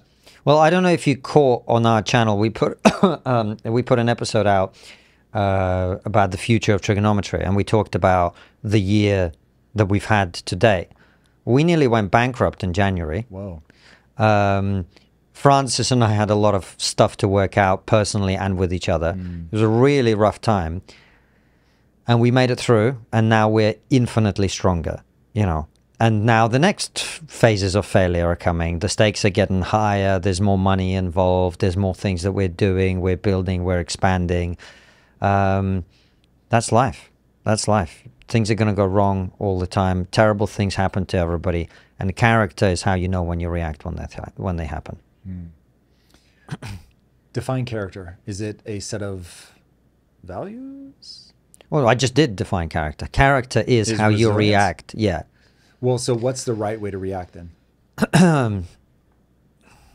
Well, it's hard to say because it really depends on what's happening, right? But it sounds to me, in terms of what you and I are talking about, is the right way to react is to be stronger after whatever it is that happens. So I'll add a few more things to that. So integrity over everything. Yes. Define integrity. Agreed. If you said you're going to do it, do it. Agreed. I mean, look, I guess you could say that Hitler had high integrity because, man, he fucking wrote in Mein Kampf exactly what he's going to do. And he fucking did it. And it was horrible as something gets. But I'll stick by that definition. You say terrible people can have integrity. Osama bin Laden had incredible integrity. Yeah. So, like, he did watch porn, which is, I mean, I haven't read. Yeah, I haven't. They found a stash of porn at his house. Seriously. Yeah. That is hilarious. Now, I haven't read my Quran cover to cover, but I'm guessing watching porn isn't in there. You're pretty sure that wasn't in there. Yeah. That's interesting. I didn't know that. So yeah, you say you're going to do it, do it. But then I'll add, have honorable goals so that we can get rid of the Hitler problems. So you should be doing things that uplift not only you, but the world at large. It's probably, otherwise I'm going to get caught in another Hitler trap. Because people around him, I'm sure for a while, were having a great time. You must uphold your people. Yeah. Oh, that gets problematic quick, doesn't it? Yeah, very quick. Hopefully people know what I mean, that you're trying to lead people towards human flourishing. Okay, so what else would I add to that? So willingness to stare nakedly at your inadequacies, steering by the truth. In fact, we're now getting into, so we had the problematic beliefs, and then I have a new set of rules that I'm going to propose. So just to wrap up the problematic beliefs, tearing it down versus incremental improvement, which I think people think that something will be rebuilt from the ashes. That is foolish and dangerous. And there is a reason that societies have structure and that we all say we're standing on the shoulders of giants. So be careful. It's a harder one to talk about, though, I think, because this country was built of revolution, tearing it down. What do you mean? What do you mean? What do I mean? This country is the product of a revolution. I thought you said evolution. No, revolution. So I was like, huh? No. Ooh, okay. So I would posit that it was built on revolution, but it was not built on tearing everything down. And in fact, there's a reason that Churchill rightly said that America, even though America had displaced, I mean, he was born in the 1800s. So he was like, not that far removed from England was really the shit. And he certainly was at the height of the British Empire, was there as it declined. And he was like, America is sort of the rightful heir of this set of ideas that should not be owned by any one country. And I always thought that was, for all of the horrible things, I think that that's the right way to think about it. And I think that America really pushed back at a time of like, hey, you say these are your ideals, but you're not living up to them. And so not only are we going to try to live up to them, we're going to try to improve upon them. And so it does feel to me like America is standing on the shoulders of the British approach to self-governance, the individual, case law. We're going to get to the edges of my understanding of it very the fast, French and Russian revolutions were a lot more revolutionary. I agree. Yeah. I agree. So Don't tear everything down. yeah, one ought to be very careful about throwing the baby out with the bathwater. We've touched on masculinity, so I won't beat it to death, but masculinity and aggression viewed as toxic, because if we have any entrepreneurs out there, I would just like to say, as in the immortal words of my high school cheer squad, be aggressive, be aggressive. You need to be aggressive. That doesn't mean to drop integrity. It doesn't mean to be unethical. It means to be aggressive. You need to be aggressive. Fiscal irresponsibility is probably, my audience will love to hear me talk about that because that's economy, but probably a different interview. I mean, sure, but that is something I've been talking about. I've been talking more. I've not seen your interviews on the economy. What you got for me? Well, I don't think it's going to be anything new, but I've been saying I love old. Since 2008, like we've emptied the medicine cupboard and we are not ready for the next one. In fact, this is how the cycle of spending and borrowing has always worked historically. You create a surplus in times of peace, war comes, you spend that surplus, you accumulate debt, then you pay it off and you build up a surplus in times of peace again. We don't have wars as much, although we do. But, you know, pandemic, financial crisis, these things always come along. And you have, I mean, it's kind of basic economics, basic household situation. And then somebody comes along and goes, oh, we've got this cool new thing called modern monetary theory, which is basically just code for we can print as much money as we want. Well, that runs out fast. And eventually reality, you know, you and I have always talked about the clash with reality. And by the way, people don't realize this, but it's one of the main complaints that the Chinese and the Russians and the others have about Western behavior. It's not just territorial or in any other way. They're like, you're printing money, which affects us because you're buying our goods with your increasingly devalued money, and we are the ones that suffer. So this is not a sustainable situation. And you talked about my son. We are borrowing money to spend on things we can't afford and indebting our grandchildren who are not yet born. It is immoral, it is financially irresponsible, and it's going to lead to disaster if we don't stop it. Yeah, this is where the set of ideas that we pass along culturally becomes so critically important, but also since I don't think there is a way to stop it. And I certainly invite anybody to show me that I'm wrong. But the approach that I took to preparing for this episode was recognizing that, look, empires are going to collapse. look, the collapse of the US is inevitable. Now, whether it happens in the next 5 years, 50 years, 500 years, that I don't know. Historically, it's probably in the 50 to 100 year range. It'll happen slowly enough that for the most part, like if you're alive, you're able to take advantage of it, but you have to understand the game. And so one of the things, because again, I think at the individual level, one of the things you have to understand is you have to re-up your context. So if you were trying to play a game of chess, but you were never looking at the board, sure, like if you're so good that you don't even need to know what your opponent is doing because you just like are able to guess. But I mean, realistically, even the grand chess masters look at the board, they understand where we are, they understand what your opponent is doing. And so people need to go, okay, where are we? What is the cycle? Where are we in the cycle? What does that mean? And how do I inoculate myself against it? Now, the problem is that getting the timing right is virtually impossible. And having the right idea with the wrong timing is the same as having the wrong idea. And so I transitioned into really thinking about the economy and world events and all that stuff because I saw what happened in 2020 and I was like, people are going to get obliterated. Now, I didn't understand printing of money yet. And I didn't understand how we were socializing losses. But now, once you understand that they're printing money, then you have to have a strategy for that. So you have to be watching the board, understanding how the context is changing, updating your thinking. So I had the really surreal experience of Ray Dalio comes on the show, he writes his books, and he keeps saying all that matters is how people are with each other. And that one of the things anybody needs to do if you want to have a strategy to navigate all weather, war, peace, your country is the dominant power, your country is the declining power, whatever. Like if you want to navigate all of this well, you have to understand what it boils down to is how people are with each other. I didn't understand what he meant by that. And he kept saying how people are with each other. Wow.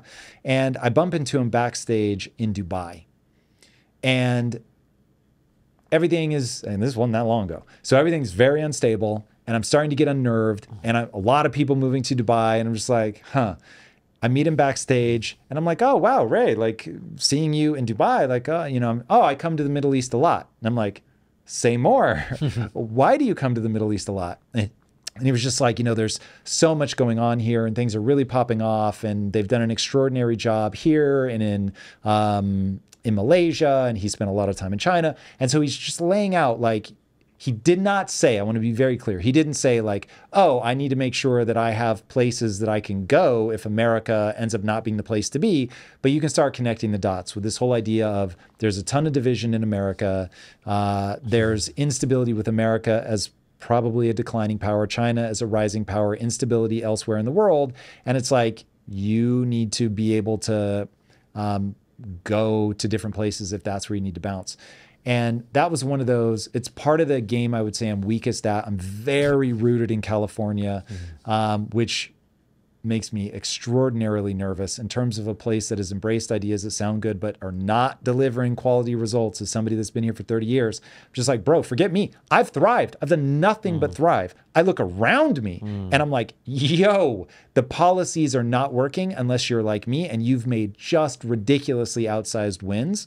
And so, yeah, that doesn't seem like a winning strategy. So that's one of the ones that I'm very slow to react to. I'll be very honest. I don't ever want to have to leave LA. I don't ever want to have to leave America.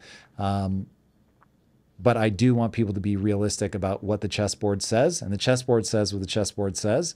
And you need to play based on what you see. Let me ask you why you think this isn't going to get fixed.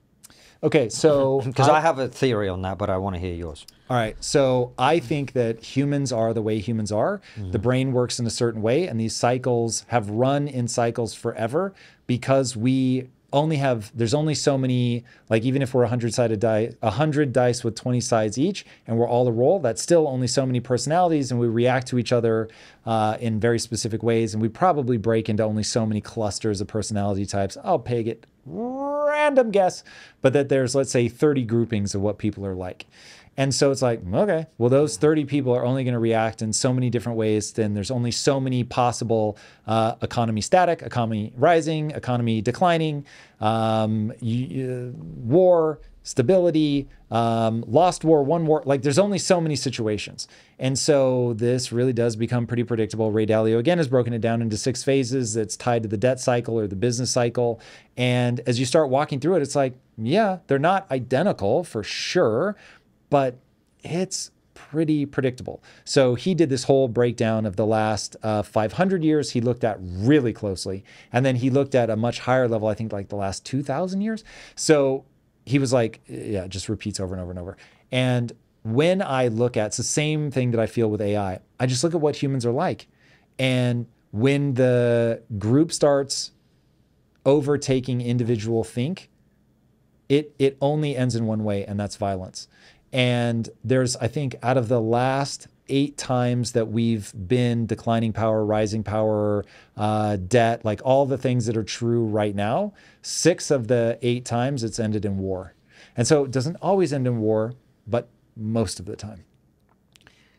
But what is the mechanism by which people refuse to address that problem? Why is it? What are the incentive structures? Do you remember? The incentive structure is, I want my life to be prosperous right now. I'm going to elect anyone that promises me that things will be prosperous.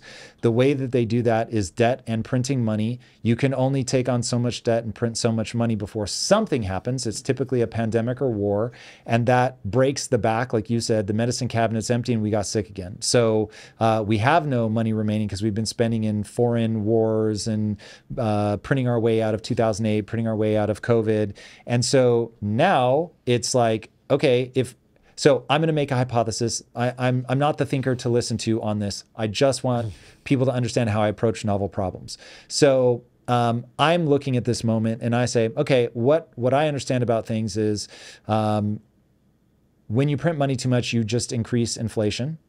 That when you have, we added $1 trillion of debt in a month. In a month, dude, we only have $33 trillion in debt. So like if you're adding that in a month, like this is bad. And this is times of like, everything's okay, but we're sending billions of dollars in aid to foreign wars. We just had another war pop off with another ally. Like, what are we going to do? I have no idea what we're going to do, but I start looking at that and I'm like, if I hate America and I'm just looking at the chessboard and I'm playing to win, and I'm, let's say China is the most logical example. And I'm looking at that and I'm like, I'm playing to win. I see a weakness in here. And P.S., most of the war is always going to be fought surreptitiously. So I'm going to start doing my road and belt, or belt and suspenders, whatever the fuck it's called. Belt and road. Belt and road, thank you. So I'm going around, I'm investing. Suspenders is a whole different thing. Different thing.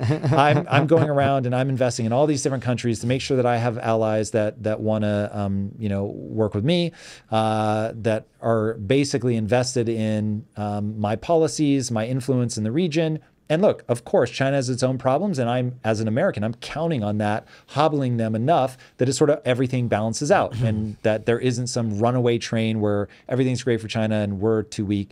But that's the power dynamic. So I'm looking at that and I'm thinking, if China takes a stance on Israel-Palestine, I'm going to be very curious to see what the posture is. And again, if I can believe what I saw on X today, their stance is that Israel has gone too far and this is no longer defense. That can be read. Again, I'm not the person to go listen to Ian Bremmer. He's going to be a far wiser voice on all this than I am, or Ray Dalio for that matter. But I'm going to guess that it's playing out something like this. That's a shot across the bow for America to say, hey, America, not the thing to back. We think they need to back off. If you keep saying, yeah, they should be defending themselves, then, okay, one, we think that you're overextending. We're letting you know how we think about this. We're watching to see how far that goes, how tied up in that you goes, what other areas in the region pop off. If obviously Iran, I think, made a public statement where they're like, we don't want to see this go anywhere, which would be awesome. But like this is the chessboard. So China wants to see how tangled does America get into that. They're obviously not for Israel going any harder. Are they going to get involved? Are they not? Who knows? We'll see. But if that's them setting the stage for them to move something forward with Taiwan, those are the pieces moving around the chessboard that makes me go, okay, what do I do if this really does escalate into a world war, a true global conflict? What are the different players looking for, and how do I position myself to not get mauled by all of this, and to ideally actually be able to take advantage of the opportunities. Now, I can't tell you, I would not trust myself enough to be the purveyor of the news of what to do in that.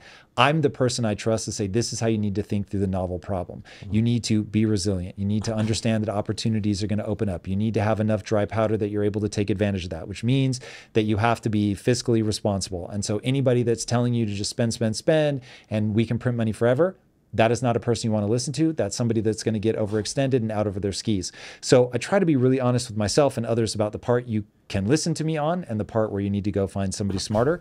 So getting the sort of geopolitical landscape, don't know. I'm listening to other people, but understanding how to have the mental and financial fortitude to have an all-weather strategy, yeah, that I've got to take on that. Yeah, that makes sense. I mean, the incentives to me are very, very simple. People don't want to reduce their quality of life now, even if it means impoverishing their grandchildren, which to me is one of the most horrific and irresponsible things we can do as a society. But that is exactly what we've been doing and will do. And will continue to do. I don't see a way to stop. I don't either, because I don't know if you have this conversation here in the US, but in the UK, it's like, what, you want to reduce public spending? That's killing people. That's the moronic level at which we have the conversation. It doesn't go any further than that. Yeah. Do you think that's a problem? I think that is the current language around the forever thing, which is what you just said. I don't want to reduce the quality of my life. And 15 years is a long time to punt. And maybe it's not 15, maybe it's 50. And so since I don't know the timing and can't get it right, yeah, I'll punt. So print money, take out debt. I heard back in the 80s we had trillions of dollars of debt. It's not a problem. It's all good. And the bad news is, and this falls into the same category of thing as the malleability thing, where it's like, you can really get away with bad thinking for a long fucking time. Yeah. And so it's like, is it bad thinking? Or is the world going to get a clown on me in 10 years because I was wrong?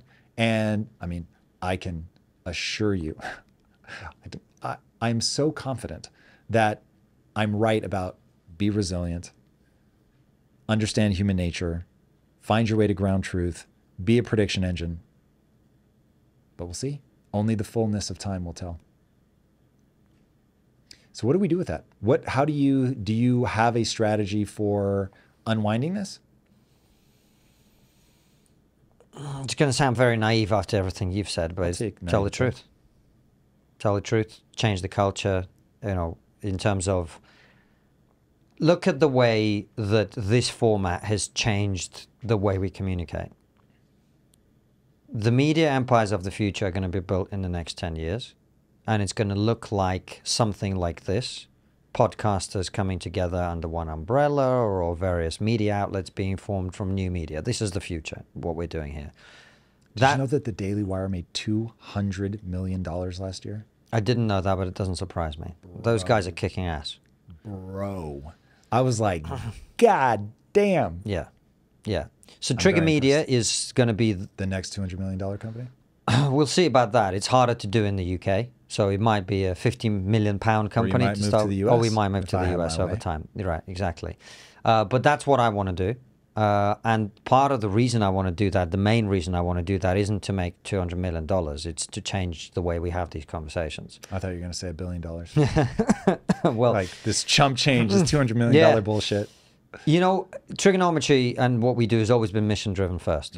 And I know it's the only way to make the money. I'll just tell you that right now. Really? Yes. Why is that? It is so fucking hard. The only thing I guarantee, you said it earlier, new fights are coming your way. The stakes are getting higher. The more money you make, mo money, mo problems. That shit is so fucking real, dude. Like, that is just so real.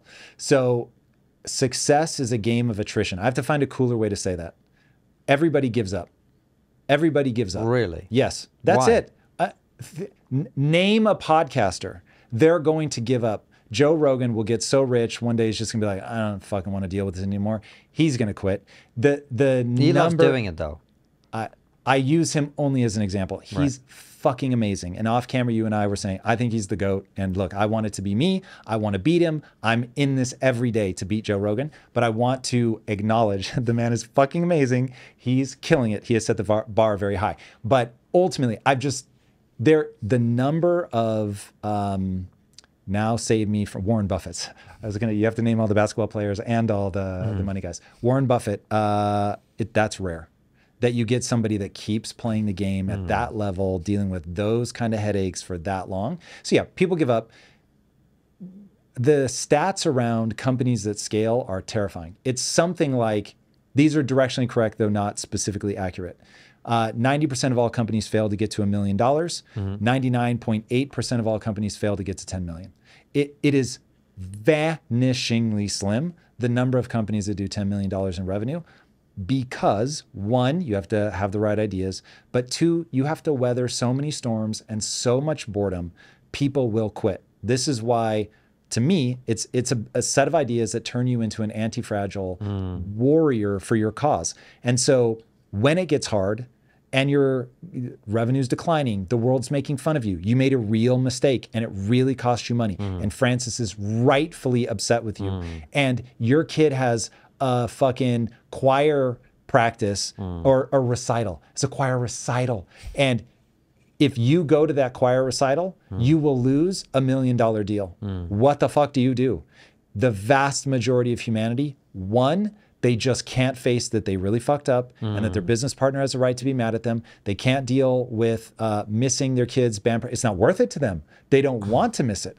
And so they go do that thing and they justify it and they say, this is more important. And maybe it is. Maybe I'm the fucking madman. But they go to that thing. And when they go to that thing, I don't. I'm a fucking machine. I didn't even have kids. And that person goes, Tom, you're wasting your life. You don't even know what joy is. Cool. I'm still going to eat your fucking lunch. And so maybe I will be on my deathbed crying myself to sleep.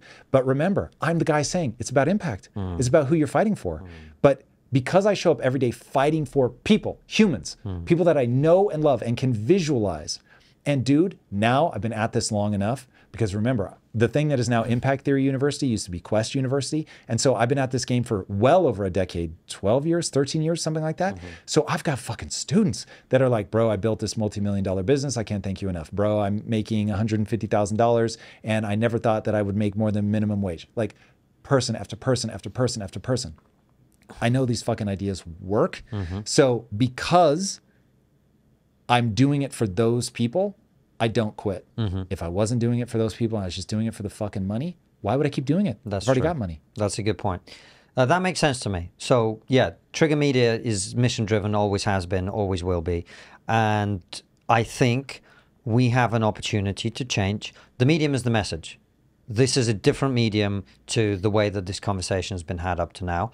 This is an opportunity to get the truth out. This is how a lot of people are now getting educated about what the world is and what's happening. You are not going to hear this conversation on Fox News or CNN or MSNBC or anywhere else, right? And quality over time will win, I think. So I believe that we have to get these ideas out there. And then we'll see, can we change that culture or not? That remains to be seen. But the media empires of the future are going to be built in the next 10 years. There's no question about that for me. And we're going to build one of them. It's incredible. I love that you have a mission. The mission, I think, revolves around changing culture. Is that specifically how you see it? Like, yes. We have to get the ideas out there. Yes. So if you had to boil Trigger Media down to one core idea, because I have a feeling this is going to feed into my new set of rules here, what is the core idea that you think needs to be injected into society? And if it's truth, give me what truth, or how do you define that? Is it the ability to predict? Like, what's the core idea you want to inject? It's funny that you prefaced it with that. The idea is truth matters. Okay. Truth matters. And yeah, I mean, you say it all the time, the ability to predict the outcome of your actions or to predict the future based on what you're saying, right? Accuracy about the future. And more broadly, you and I have talked about this many times, and including in this conversation, it's about taking ideas that work and rejecting ideas that don't. If we start there, we have a lot of work to do in our society right now. Let's start with that. Let's clear out all this bullshit about, oh, this makes me feel good, therefore it's true. If we start there, we're going to make a hell of a lot of impact on society based on what Thomas Sowell quote, the last 50 years have been spent exchanging what sounds good for what works. Let's switch that around. Let's make the next 50 years about switching what sounds good for what works and see what comes out on the other end. Okay. So you will be unsurprised to hear that that is on my list of things. So just to reorient everybody to the structure of the conversation, my goal in all of this was to figure out, okay, as empires decline, why do we get obsessed with gender? I thought the punchline would be what it is, which is we've pulled a lot of the threads. We're all sort of pushing back on this idea of you're putting constraints on me. I don't want any constraints, not biology, not anything. And ironically, before I knew the culture war even existed, I was trying to convince people you're having a biological experience, not realizing that was going to become a battleground. So in that context, so we've just gone through like what the bad ideas are. And I'm sure it's the tip of the iceberg, but, and I'm going to run through them really fast, and then we'll get into this new set of ideas. So the problematic ideas that I think cause the collapse of any civilization, any empire, Rome included, and I literally watched a bunch of documentaries on the collapse of Rome specifically for this, and this is exactly what you see. So you've got people start to believe that prosperity is a fundamental law of nature that's just going to happen, and they take it for granted. They begin to believe that the group owes the individual versus the individual owing the group, and so the group begins to basically take away from the individual so they can distribute to the group. A little counterintuitive, but that's the inversion that happens. Begin to believe that redistribution is the miracle instead of prosperity, being this hard-fought thing that you cannot take for granted. They start to believe that everything is a social construct, that there's no ground truth, that we can push back against nature. It doesn't have any fundamental laws. Diversity of values of the same team is inherently good. We actually didn't talk about that. But to encapsulate it quickly so that we can get on to the good stuff. Again, to quote Thomas Sowell, nothing has ever been taken as fact without so little evidence as diversity being our greatest advantage. And he went on to say that diversity is not by default an advantage. Diversity is the thing that we have to overcome. I'll say that I think to keep that comment from becoming pathologized, it's really diversity of values that are the problem. Ironically, you want a diversity of approach. You want different mindsets. So you want visionaries and executors, which will always have friction between them. You want men and women in a marriage is a great example. You need the friction between them to raise a child well. But diversity of values, I think, is problematic. So at Impact Theory, we have a set of values that I publish, and I say, hey, here is the culture at Impact Theory. If you don't like this, this is not the place for you. And we will not hire somebody that does not share those values. So, but whether they're male, female, gay, straight, man, woman, black, white, China, could not care less. I care not at all for whether we end, like if this company ends up being all black women, I'm here for it. As long as we share values and we have all the different idea sets and they'll challenge each other and challenge power and all that stuff, word. So we happen to have a diverse group visually, but we didn't hire for that. We hired entirely for, do we share values, and will you buy into competing based on meritocracy and ideas? Don't tear it all down. Sorry, they start to believe to tear it all down is better than incremental improvement. Masculinity and aggression is toxic.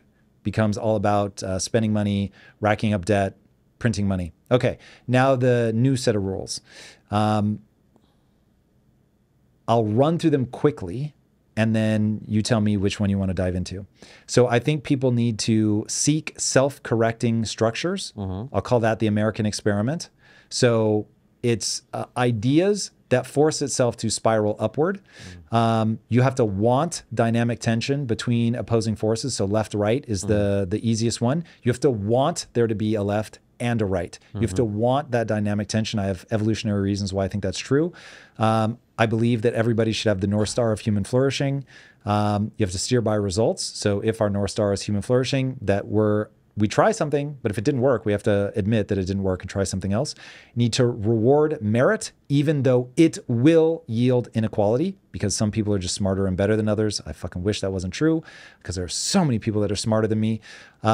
Freedom of speech, absolute cornerstone. You have to seek disconfirming evidence, which is part of why you need freedom of speech.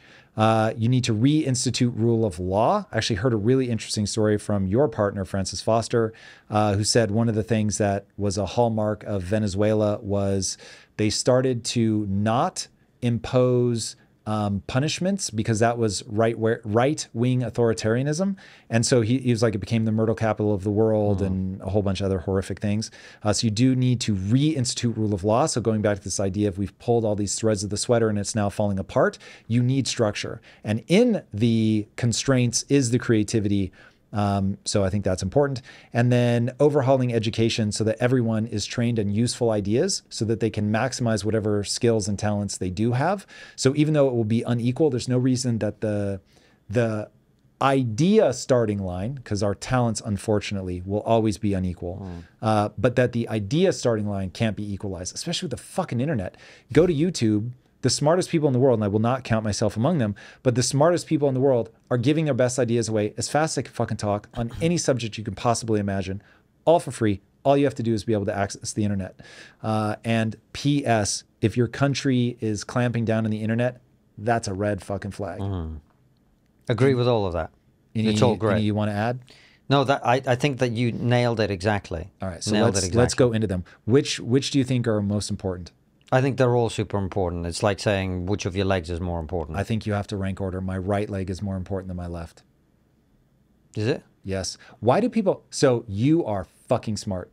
Why is your initial reaction to not want to rank order things? I find, in fact, now I'm going to talk to you. You're a budding entrepreneur. Yeah. My friend, you will have to get fiercely good at rank ordering everything. Agreed. Who's better, you or Francis? At what? Of course, it will be different at different things, but you're going to need to know on everything that matters which one of us is better. Agreed. Who are your best employees? Again, along different dimensions. What tasks should you do first? You can't do two things at once. I'm pretty good at that at this point. I have so now, I have a lot to improve. You're going to rank order these fucking things. Okay, or at least I'll give you me... two answers. One will sound glib, as I can't remember all of them. Okay, fair. Number Would you one. like to look at them? Could do. Number two, I do think sometimes it's like... It's the new rules section. Yes.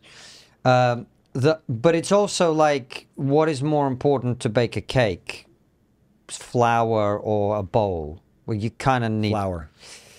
Bowl, bad example. Flour No, I'm or... going to be a dick and just keep doing that. Of course, I understand your point. Your point is taken. Everything. But yes, I do though think that people create a certain amount of paralysis for themselves. All right, fine.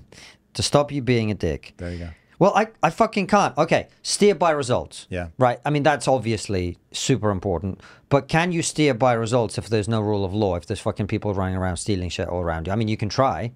But without the rule of law. So I'll give you the steer by results. To me is the ground truth, Agreed. which you said is the thing that you're trying to do. I think you've already got it. Yeah. With the truth is ultimately the only thing that's going to take you where you want to go. Yeah. So I think there's stuff in here that follows from that. If you steer by results, you will necessarily reward merit, even though it creates inequality. Right. So you can cut that one out. Actually. You just need to steer by results. Then that is a natural process. Okay, it's interesting. There's something happening between the two of us. Our worldviews are colliding right now. Ooh, hello. And I don't know if it matters, and so I'll touch on it briefly and see if it seems like it's going to go somewhere interesting. I run into this. I think that the very thing that makes me a good entrepreneur is that I am willing to speak in binaries and rank order everything. Okay. And I think people get lost in that everything is interconnected, because that is true, and it will also fuck you up. Why? Because you'll get lost in the complexity and you won't boil things down to what do I do with the next 15 minutes of my life? And ultimately, this is the reason that the vast majority of companies never make it to $1 million is the person doesn't understand the physics of progress. And what the physics of progress forces you to do is accept that you have imperfect knowledge, but you must act as if you have perfect knowledge. And then as you act with your imperfect knowledge, so I'll explain it this way. You have two jobs. Job number one is to intoxicate your team with certainty, because otherwise you can't galvanize a bunch of people, which you said. The alpha male is the one that can create unity amongst the group. Okay, the only way to do that is to give them certainty. Agreed. If you can, oh my God, your Oxford speech. You said, let me tell you what Xi Jinping is doing. The only way he's going to stay in power is if he gives people the one thing they want, which is prosperity. So it's like, okay, cool. We know that there are going to be certain ideas that they're actually going to move the needle. They're going to move people forward, and they're going to be ideas that are not. So we're going to be in this loop of, I'm going to intoxicate people's certainty. I'm going to tell you, I'm going to give you prosperity. I'm going to promise it, and cool. But if Xi Jinping is actually going to be successful, he has to go, is this zero COVID policy working? People are starting to riot a lot. I don't like this. I'm going to adjust. So he has to have some mechanism by which he's checking himself. So I've told everybody, hey, everybody, without question, as if it were divine statement, zero COVID. And then it's like, oh shit, it's not leading to prosperity. I'm going to check that. I'm seeking disconfirming evidence. Okay, fuck, this isn't working. I'm going to adjust. And hey, everybody, as if I never said this other thing, zero COVID is stupid. And now we're going to unlock and we're going to open. So you have to intoxicate people with certainty, and you have to constantly check yourself to see if that's actually true and update your thinking. And so it is very difficult to do. But people that can't do it, and most people can't because they're so lost in, oh, but it's all interconnected and all of these things are important. Yes, motherfucker, I understand that, but you have to do a thing. And P.S., you have to tell people what thing they should be doing. And so if you don't tell people, we're doing this, and my best guess of how to get there is this, so go do that. And then, by the way, your employees are going to push back on you.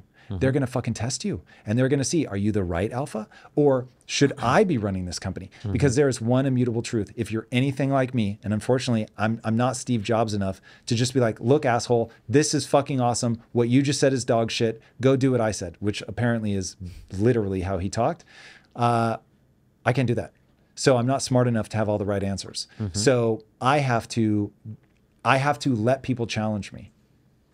But if I'm not the right person to lead, now we're in trouble. So I have to let them challenge me, but I have to squash rebellion. So anyway, this is what happens to people. They get so lost, oh, maybe you really are right, that they are not like, no, we're not fucking doing that. Thank you. I heard your arguments. I steel man their arguments so I know they understood. And when they're right, I just go, you're right. Boom. We're instituting that immediately. But if it's, I think, the wrong thing, and now they're high on their own supply because maybe their last 3 ideas I implemented right away. They're like, no, Tom, you don't understand. I've got to be able to squash that rebellion. Anyway. I've got no problem doing any of that. Word. But this comes down to being able to say this fucking thing is the thing we need to do right now. The slogan is that I say to all our team is, the only reason we're all here is we care about the outcome. This isn't about you. It's not about me. It's not about Francis. It's not about anybody. It's about the outcome. Smart. If what you're doing is furthering that outcome, great. If what you're doing is not furthering that outcome, we don't want to hear. Simple as that. Steer by results is basically that, right? So to me, that's number one. Seeking disconfirming evidence seems to me to be part of that too, right? Because that is what you have to do. How do you do that in your life? Seek disconfirming evidence. You know, probably not well enough because I wait for life to slap me in the face. And then I'm like, oh, shit, okay, that wasn't good. It's interesting. You have a persona that makes me nervous. I could never adopt your persona, which I get is a reflection of who you really are.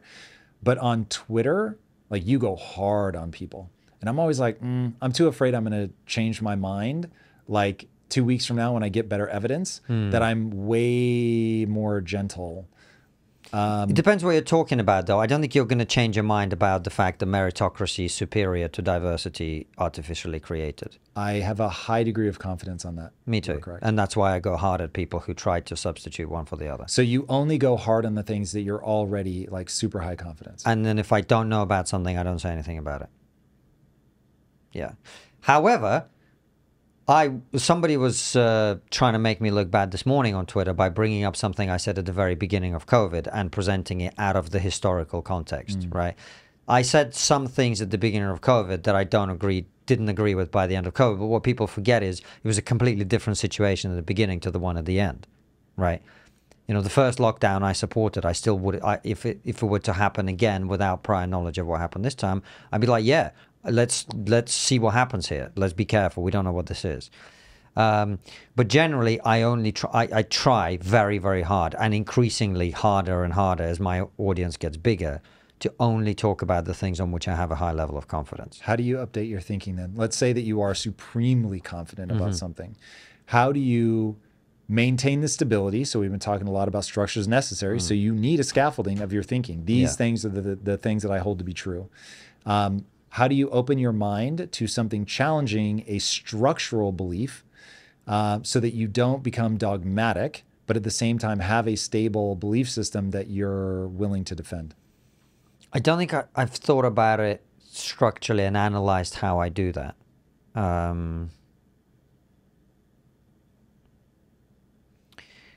I listen to the people around me a lot. I don't always agree with them. And what I really, really like is having smart people around me who I disagree with. Like one of my really good friends that I've become very good friends with lives here in LA. When I go around to her house, all we do is argue. But we both really enjoy it. In like a fun way? Yeah. Yeah. And we have a great time and, you know, we love each other and whatever. But we disagree on a lot because we have different perspectives and we enrich each other. And we both say, I need you, you know. So I like being surrounded by people who don't agree with me. It's why Francis and I work so well, because we're completely different people with different perspectives, different political views, different backgrounds, etc. And the rest of our team are very different people as well. Let me challenge my own idea. Do you guys hold the similar value sets? Of course, it won't map one to one, but do you hold similar value sets, or even the values you guys are wildly No, we have different? very similar value sets. Yeah. Yeah. I think that will play out over time. Hard work, defiance. Defiance? Yeah. Interesting. Yeah. We needed that to start. We're phasing that out over time. But we need it. Why? Why phase it out? Why phase it out? Because it's an oppositional posture that we don't need. You're saying to the brand or to your personality? Look, maybe we're misusing words here. What I mean is, when we started, we were like, fuck you. Yeah. And now we're like, we don't need to be fuck you, because we've grown so much that we're the mainstream now. It reads different. Yeah. When you're a big guy saying fuck you. Yeah, it reads completely different. And we don't need it. It's like, we used to be like, well, the mainstream media, and now we have a bigger audience than a lot of the mainstream media do. So it's kind of like, why would we be talking about them? Let's just do our own shit. Let's make great content, you know. So that would be one. Integrity. Integrity has always been number one for us. You know, how do you treat people in your life? How do you treat, how do you treat your staff? How do you treat women? All of this stuff. These are all like big red flags for me. When I see somebody who's different in that way, I'm like, I'm staying well away from this person, you know. So integrity, initially it was defiance, resilience. Every time something goes wrong, we're like, okay, how do we get around this? Okay, cool. No, I get it. It's bad. How do we get around this? You know, I'm trying to think what else. And we like to have a lot of freedom of opinion. People are allowed to express dissent or disagreement or whatever, as long as they know that, having heard that, we're making the decision, you know, which is what you talked about earlier. Haven't had dissent, haven't had rebellion anyway, but we'll deal with that when it comes. I look forward to that. Yeah, it's running a company is the ultimate test.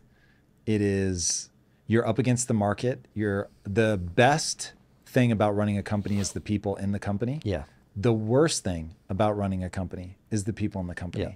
And it's so funny how they'll all have life drama, just like staggered. So just when you think like, okay, everybody's back on task now, then the next person, and I mean, when you have a group of people that are together for a long time, I mean, you go through birth, you go through death, you go through cancer scares, and it's like a whole thing, man. It's a whole thing. And holding that together as you scale is really, really hard. And that's why I think that I'm so fiendishly focused on culture, because you begin to realize, oh wait, we're so big at Quest. We had 3,000 employees spread across the world. I mean, they're all over the place. And if you don't have a culture that propagates the ideas, they won't all be able to have a relationship with you. Like, you will scale to the point where most of your employees only know you as the guy on camera. That's a trip. And so how do you navigate that? How do you get the ideas to spread? And the answer is culture. And so that's why, whether it's in a company, whether it's in a family, whether it's myself, how I think about me, it's like you have to have a set of things that you're like, these are the rules that I'm going to operate by, that my family's going to operate by, that my company's going to operate by, that I want to see the world operate by. And yeah, rules and rules of thumb, man. Those are and when I say rules of thumb, I mean the beliefs that you're like, okay, when this happens, you should usually do this, that kind of thing. Yeah, you can't have no rules, as we've been talking about for the last 2 hours. Yeah, you'll really be in trouble. Yeah. Do you want to keep going through this? If you've got more to add to that, yeah, I'm all for it, because I want to make sure that people walk away knowing, okay, this is how I need to position myself in order to do well in this crazy time. I mean, look, every time I look at it, steer by results just goes in my head. That's what I see. I think almost... Walk me through how you do that. So what metric do you use when you're trying to steer by results? That's an interesting question. Because in our industry, you would think it's clicks, but it's not just clicks, because if you just care about clicks, you get to a very dark place very quickly, especially if you're mission driven, right? That takes away from the mission. So part of it is mission, part of it is financial goals, revenue growth, profitability growth. Part of it is the vibe at the place. I mean, that's so important, the vibe in the business, how people feel about working there. This is, to me, really, really important. And then there's also, you know, we are on the cusp of going like properly mainstream now. So Audio Boom, which is a company that used to host our podcast and sell ads for us, they've just announced a big drop in sales. It was announced on Sky News, and they were like, this platform hosts blah, blah, blah, blah, blah, blah, and trigonometry. We interviewed a guy called Lawrence Fox recently, who's a very controversial figure in the UK. Every big media outlet in the UK wanted him, and he only wanted to do it with us. Wow. And the BBC and the Independent newspaper live reported from a trigonometry interview. So that's impact. We have people calling us up and go, oh, hey, I'm at the Conservative Party conference. A bunch of people here listen to your stuff. Hey, I'm at the Labour Party conference, the left-wing party in the UK. There's a bunch of people who listen to your stuff, right? We're changing the culture, where people are hearing what we're talking about, and then they're going out into the world with those conversations in their minds. So yeah, there's a few different metrics there. It's interesting. Lisa and I say that laughter is a metric. To get to that idea of what's the vibe, how are people feeling? I think that's really important. This is, to all my entrepreneurs listening right now, this is where a lot of people make a mistake. They don't know what metric to look at. And you have to get very good at identifying the metric that matters. And so yes, at a high level, everybody should know to pay attention to revenue and profitability. But there are going to be more metrics than that as you get more granular on the thing. Like each thing is going to have its own metric that really matters. If you can't identify the metric that is meaningful to adjust, or you're not paying attention to metrics at all, you're not going to be able to improve. So I forget who said it, but what gets measured gets improved. So 1, be careful what you measure. 2, make sure that you're measuring things so that you can fiendishly improve, because ultimately I think that this is the beef that I have with people that have political pressures is take education in America. Education in America, as far as I can see, I don't have kids, but it just looks like a disaster. And when I compare it to Jeffrey Canada, who I'm almost certain I mentioned in our last interview, he's created these charter schools that are unbelievably successful. So it becomes a question of, well, by what metric, Tom, are they unbelievably successful? And so the ultimate metric to me, obviously, is the life satisfaction of the students over a long period of time. But in the interim, we're going to have to measure something that is far more immediate. So graduation rates, reading rates, mathematical literacy, things like that. And he just crushes everybody on every metric you could think to measure. And he puts people, he puts these charter schools in other schools, so literally same building, in terrible neighborhoods. He doesn't hand select students, it's all random. So like if you had twins, maybe one of them goes to the charter school and the other goes to the normal school in the same building. And so that's somebody who's just steering by results. Like, how many of my students are graduating? How many can read? How many can do math? And I'm sure they have more with like rules and politeness. And those I'm guessing at, but knowing how you would have to get there. In fact, I know that they do this. They use a ton of like rules that you have to like do the work. You can't like waste somebody else's time. Like, it's all hyper regimented, hyper structured. There's a clear set of rules. People abide by the rules or they get the fuck out. Like, that's the path. That's Absolutely. the path. I'm curious to ask you something. Let me hand this back to you. You said something about how my personality is scary. Were those the words? Personality is scary. No, I did not say that. Are you talking about your persona? Persona, yeah. Yeah. In that you engage with the negative comments on Twitter. You will retweet somebody, be like, "This is fucking asinine. I can't believe you said that." You know, you're very erudite in the way that you speak, but that's the like message. You're like, "This is fucking stupid." Yeah. That is, yeah, I would never. It's also a It doesn't fit my comedian thing. personality. I used to be a comedian. So when you get heckled, your job is to deal with it, right? Yeah. So like somebody, I tweeted something the other day and somebody replied saying, "Have you looked in the mirror?" And I went, "Why is my hair off?" You know, it's just like little jokes, you know, to kind of like make fun of somebody or make fun of Yeah. something that they've said and to diffuse whatever it is that they've said, right? Because that's power. It's like, I haven't taken you seriously and I've made fun of this thing that you've said without any great, you know. One of the impacts that my friend with whom I argue a lot has had on me is we have both become much more chill about the way we communicate online. Why? Because you don't need to convince them anymore? For me, I feel a sense of responsibility to be communicating in ways that are more effective. And sometimes going too hard is an indulgence of your own emotion. Agreed. So I try not to indulge that too much. And also, one of the things I've really noticed, and we talked about it at a party that you and I were at, is what you put out into the world is what comes back to you. So when I used to go hard in the paint on Twitter or whatever, like, yeah, I used to get fouled a lot. You know what I mean? That's a Now, good way to say it. now I'm much more chill, and it's rare for people to be that way with me. And also, it doesn't land the same because I'm like, I'm putting good energy out there. So if you're being a dick, that's not because of me. That's because you're a dick. You know, yeah. But it was interesting that you mentioned that. Look, you are a much. I think you're much less aggressive than I am in many ways. Yes. It's interesting. In some ways, here's where I'm hyper aggressive. If somebody is fucking with my business, Yeah. I'm very aggressive. Yeah. Because now you're fucking with the team, Yeah. you're fucking with my mission. So, and the way that people fuck with my company would be not just competitors, obviously that, but more so like you're doing a service for me and you're moving slowly, things like that.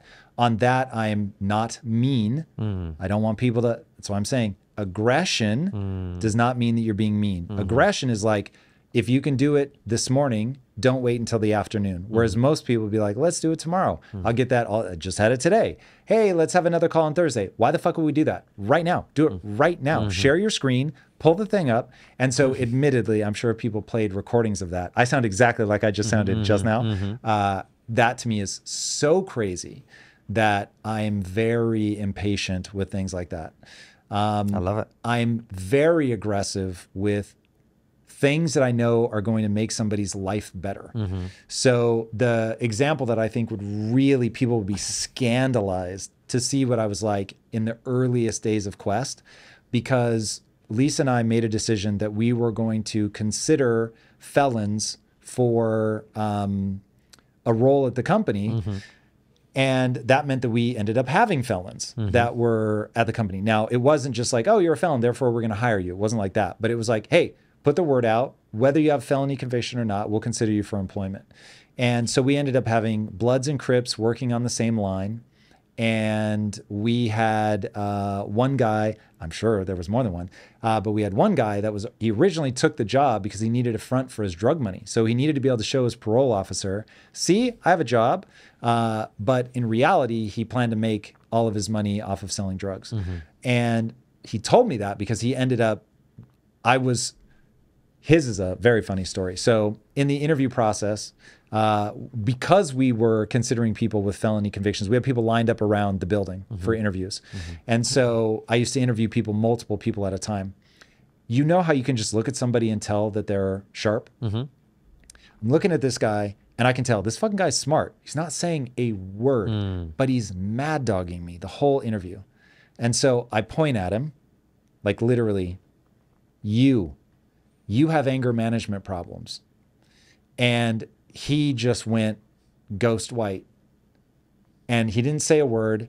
And I said, I want to take you for a walk.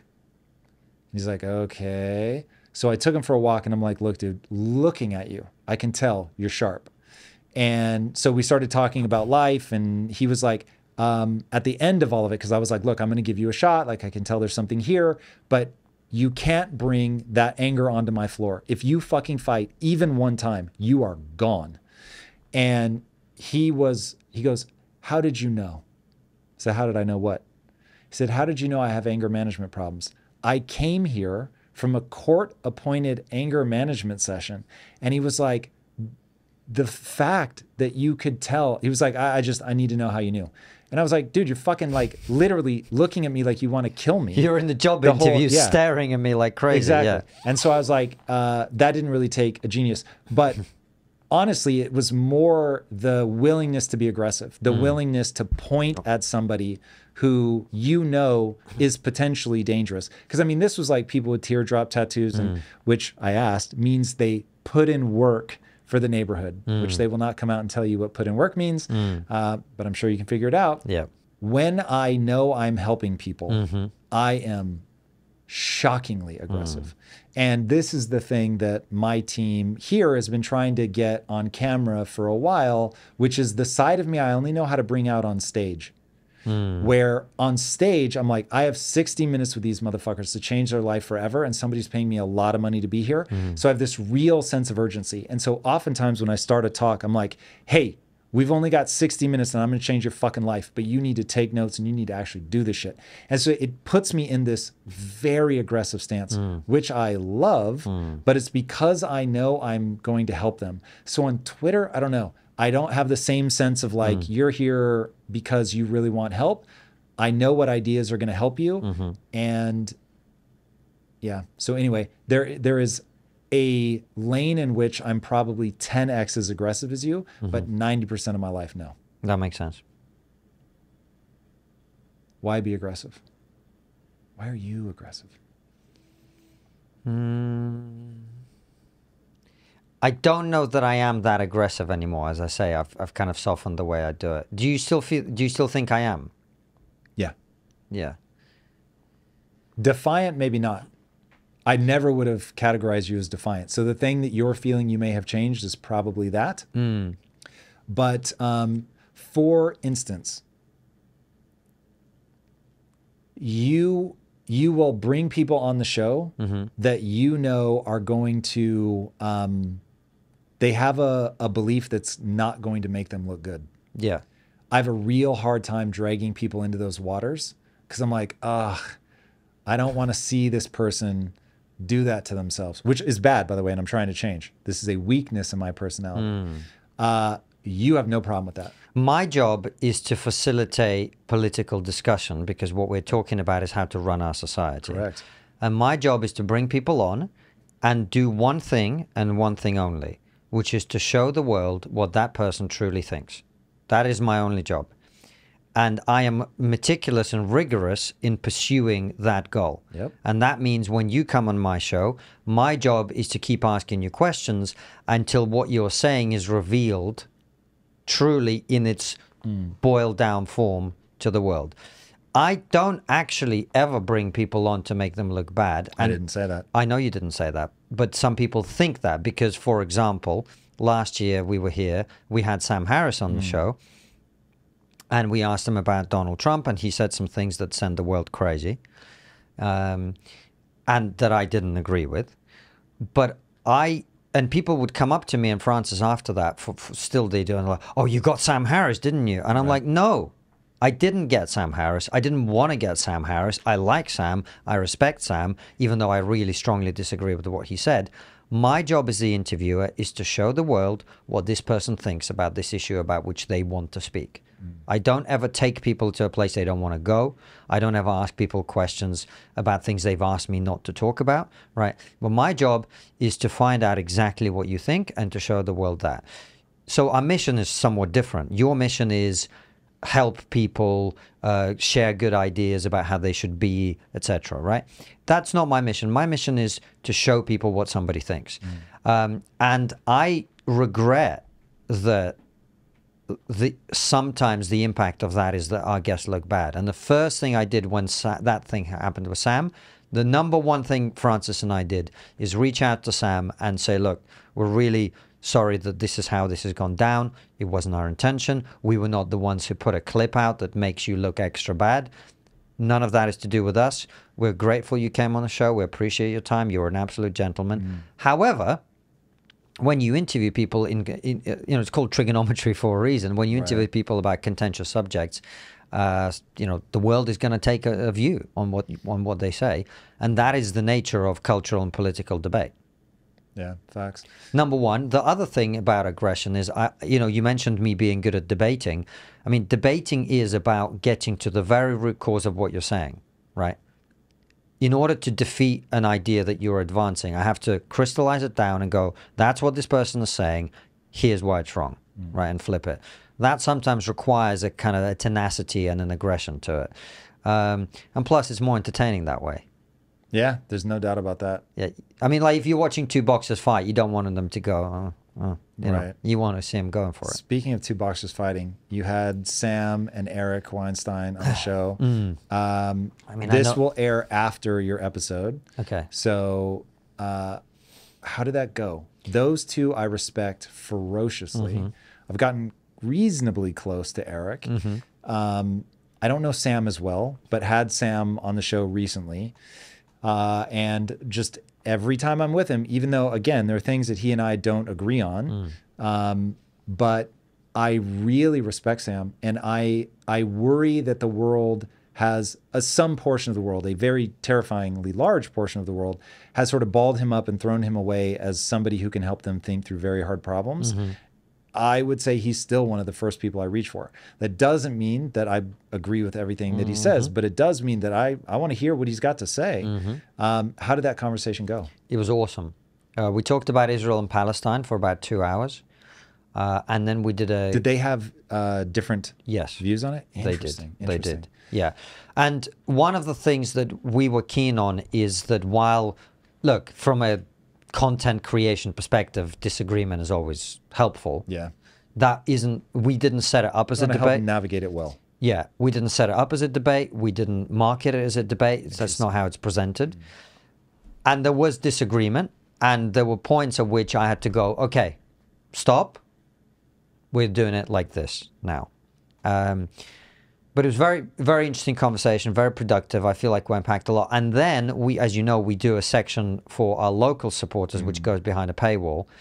And in that section, we talked a little bit about the last interview, Sam's falling out with Brett, who's Eric's brother. There was a whole, the IDW, the intellectual dark web, and all of the stuff that comes out of that.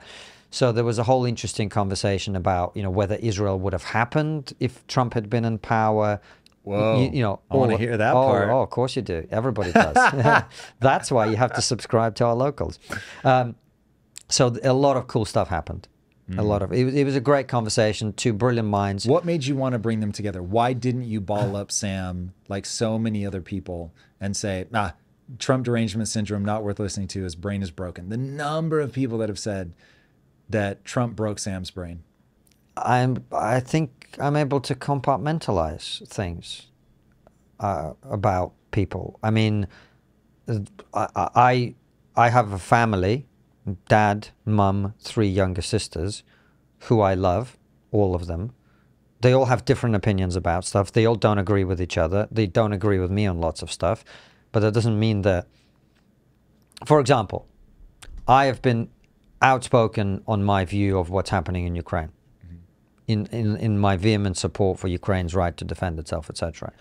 My dad takes the completely opposite view. And to me, it's an emotive issue, and to him, it's an emotive issue.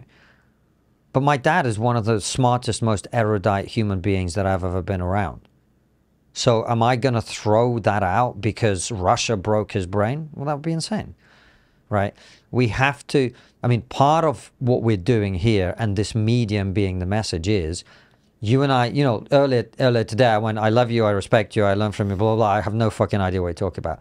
That is the model on which we have to operate. And I respect Sam. I think he was very courageous, raising some really controversial issues back in the day. He's one of the first people that brought people's attention to woke ideology being a big problem as a left-wing liberal guy. He has a lot of credit in the bank with me. A lot of credit in the bank. Now, you know, there are some people who have gone completely off the rails, and you're going, well, there's not much that we can connect around. I don't feel that with Sam at all. Now, do I agree with what he said about Trump? No. Do I agree with some of the COVID stuff that he said at points? No. I think by the way, his take on it that he put out on his podcast recently gave some nuance to the thing, which is kind of like, I had certain opinions in different stages that evolved over time, but I got nailed for having those opinions at a different time, essentially, right? But I don't throw people away unless like they've really, really, really gone completely off the deep end in a direction I don't like. And I also thought, I hate to see people ganging up on people. I hate to see people bullying people. I hate people who like to pile on people in a really abusive and horrible way. And I thought what Sam said was wrong, but I thought he was badly treated. And interestingly, one of the final things he says in that second section of the interview on locals is, the reason I'm back here with you guys is you behaved in a highly ethical way around that situation.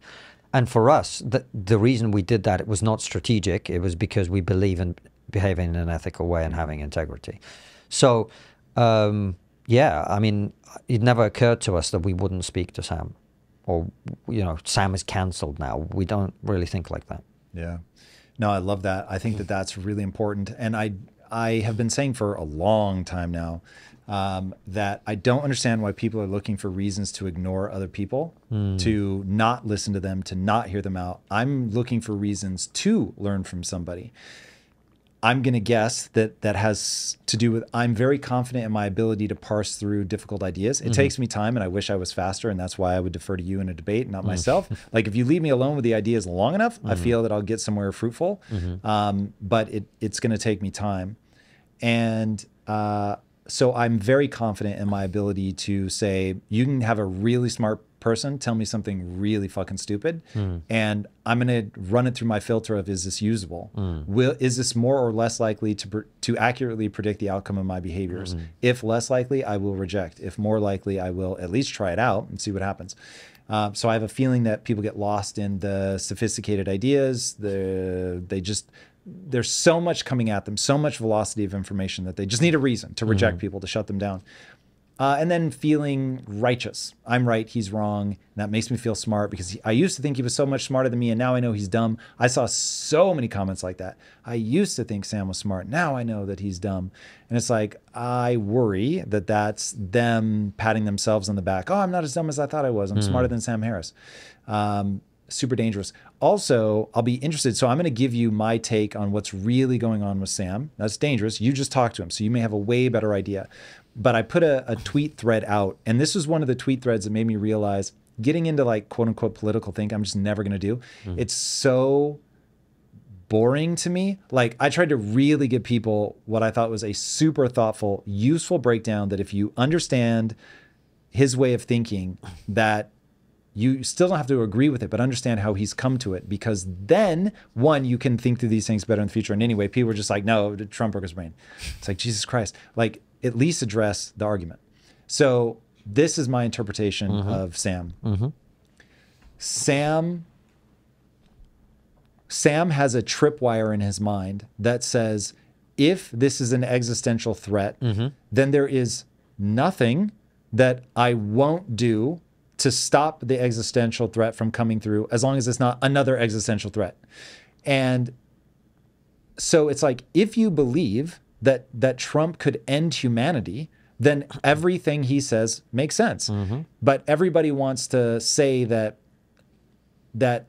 wasn't the context of his comment, that they were saying that he was saying it as if that's what he thought we should have done. So everyone's like, yeah, if the thing was 100 times more lethal, then yeah, it would make sense. Yes, that's his fucking point, is that if this thing is an existential threat, then we should act in this way. He believes Trump is an existential threat. And so my point is, what do we do when we can't agree on when we're actually under that level of threat or not?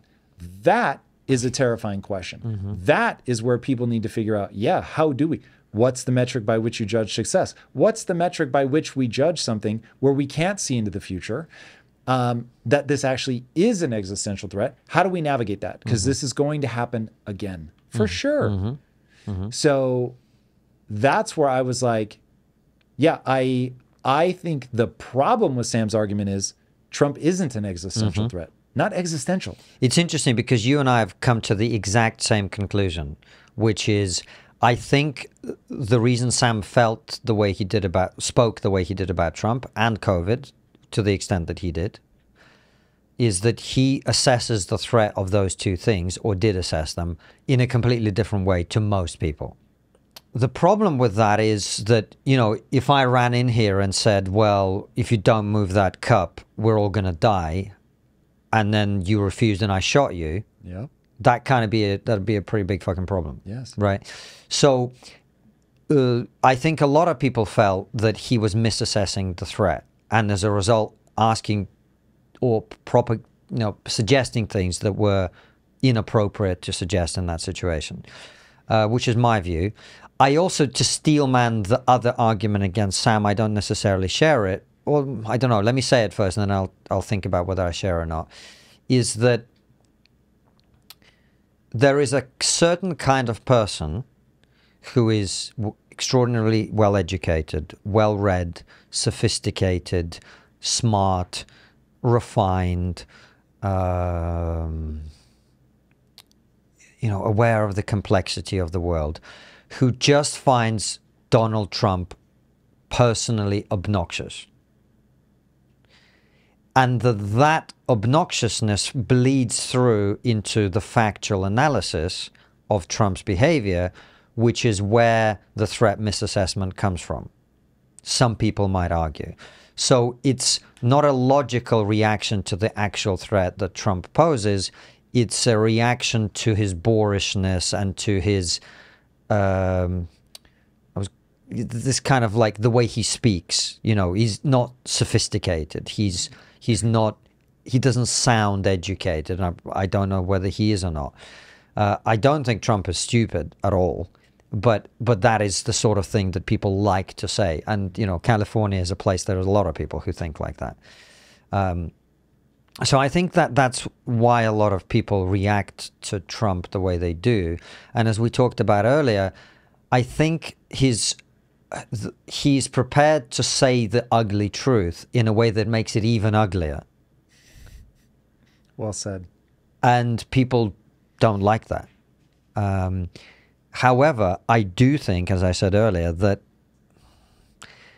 given a beautiful lie and an ugly truth that is made even uglier, if that is what's on the ballot, I'm going with the truth, and I don't give a shit how ugly it sounds, and that is not a position that I would have held in 2016. I just think the nature of the problems we're now facing is so much greater than it was back then. And I warned about this. I said to people, if you allow this woke ideology to get out of control, you're going to get people who are going to come along and go, look at this, look what they created. And the vast majority of most normal people are going to go, okay, I'm with you. Because at least you're willing to be honest. At least you're willing to try and deal with the problems that have been created. I think there's going to be a backlash against what has happened now. And this is what I was saying at the time. I was like, I'm not against wokeness because I'm on the right. I'm against wokeness because it's going to cause a right-wing backlash, and it's a bad idea in and of itself too. So I think in that respect, that is, I think, where the Sam situation came from. And like I said, I didn't agree with him, but I think he has lots of other valuable things to say. And by the way, in the conversation that we had with Eric, he brought up a thing that people aren't talking about. Maybe it's true or maybe not. People can make their own judgment about it. But he was like, look, Israel-Palestine is not about Palestine. It's about something else. Tell me more. It's about jihad. These people are not upset because they care about oppressed Palestinians. They are jihadis who see the West and Israel as the enemy to be wiped out. And that is what motivates them. And therefore, we have to calibrate our response to that. That is not a point of view that you hear a lot, but it is a point of view that I think is valid. And jihadi is somebody who believes they're fighting God's war. Yes. God wants this enemy wiped out. Yes. You are doing God's work if you go do that. And martyrdom in the service of jihad is the greatest achievement you can have. Therefore, to take your own life and give it for that is the greatest good. The loss of civilian life is irrelevant, because if a good Muslim dies in the service of jihad, he goes straight to paradise. And if you're not a good Muslim, or if you're not a Muslim, your life doesn't matter, because you're an infidel.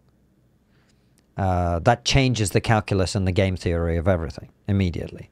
And that's a valuable perspective, whether it's, whether you personally think it's correct or not. I think it's a valuable dimension to this conversation that has to be taken into account. And Sam is somebody who provides an immense level of clarity, and has done from an early point in this conversation, about that issue, which is super important, I think. Yeah, he recently released a podcast about, I think it's like the problem with moral equivalency or something like that. Last couple of days. Yeah, he is a very clear thinker. Whether you agree or disagree, he gives you the arguments so clearly, so concisely. You can decide for yourself whether you think he's right or wrong. He certainly isn't wishy-washy or trying to use linguistic tricks. Like, he is, this is what I think, this is why I think it. That's one of the reasons that there are precious few public thinkers that are so clear in their thinking. Thomas Sowell being another one. Sam Harris being one, where they can just lay out their arguments like step by step so that you can piece it back together. It's really pretty extraordinary. And that brings up a point that Eric made in that second section of the interview on locals, which is that he when we were talking about, is there a way to kind of repair the intellectual dark web, which fell apart? A lot of people would argue just because there were too many male egos, fighting it out, duking it out. But he was like, Eric said something which I think was beautiful, and I can't remember the example he used. It was a very beautiful point and beautifully made, which was about the fact that this doesn't belong to us. This group of people who are prepared to think out loud in public, it doesn't belong to us. It belongs to other people. And we can't let internal bullshit get in the way of that service to others. And I thought that was a very important message. And for Sam and Eric to sit in the same room and for us to talk about that, I was very proud of the fact that, and who knows, my hope is that that's the beginning of a beautiful rekindling of friendships and all of that. It might not be, and the way the world's going probably isn't going to be. But I would love for that to be the case. I would love for people who used to be friends to become friends again. I would love for people who used to hash out really, really difficult ideas in the public eye, which is so hard to do in the modern world. So hard. So hard, And we pride ourselves on talking about difficult issues openly, but the number of times we finish a conversation now and we go, okay, well, here's what I would say if it wasn't on camera, because people are terrified to speak openly in public. And it's dangerous. It genuinely is dangerous, because a lot of people feel like it's one slip and you're done. One slip and you are Sam Harris, essentially, right? I really, really believe that we move forward as a society when we're able to have really difficult conversations with really smart people without that,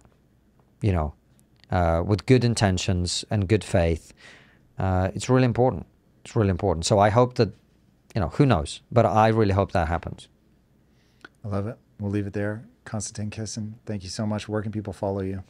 Head to our YouTube channel, Trigonometry. There it is. Nice and easy. All right, everybody. If you haven't already, be sure to subscribe. And until next time, my friends, be legendary. Take care. Peace. To learn more about these complex topics, check out this episode with the one and only Jordan Peterson. Man, I am beside myself with excitement to have you on.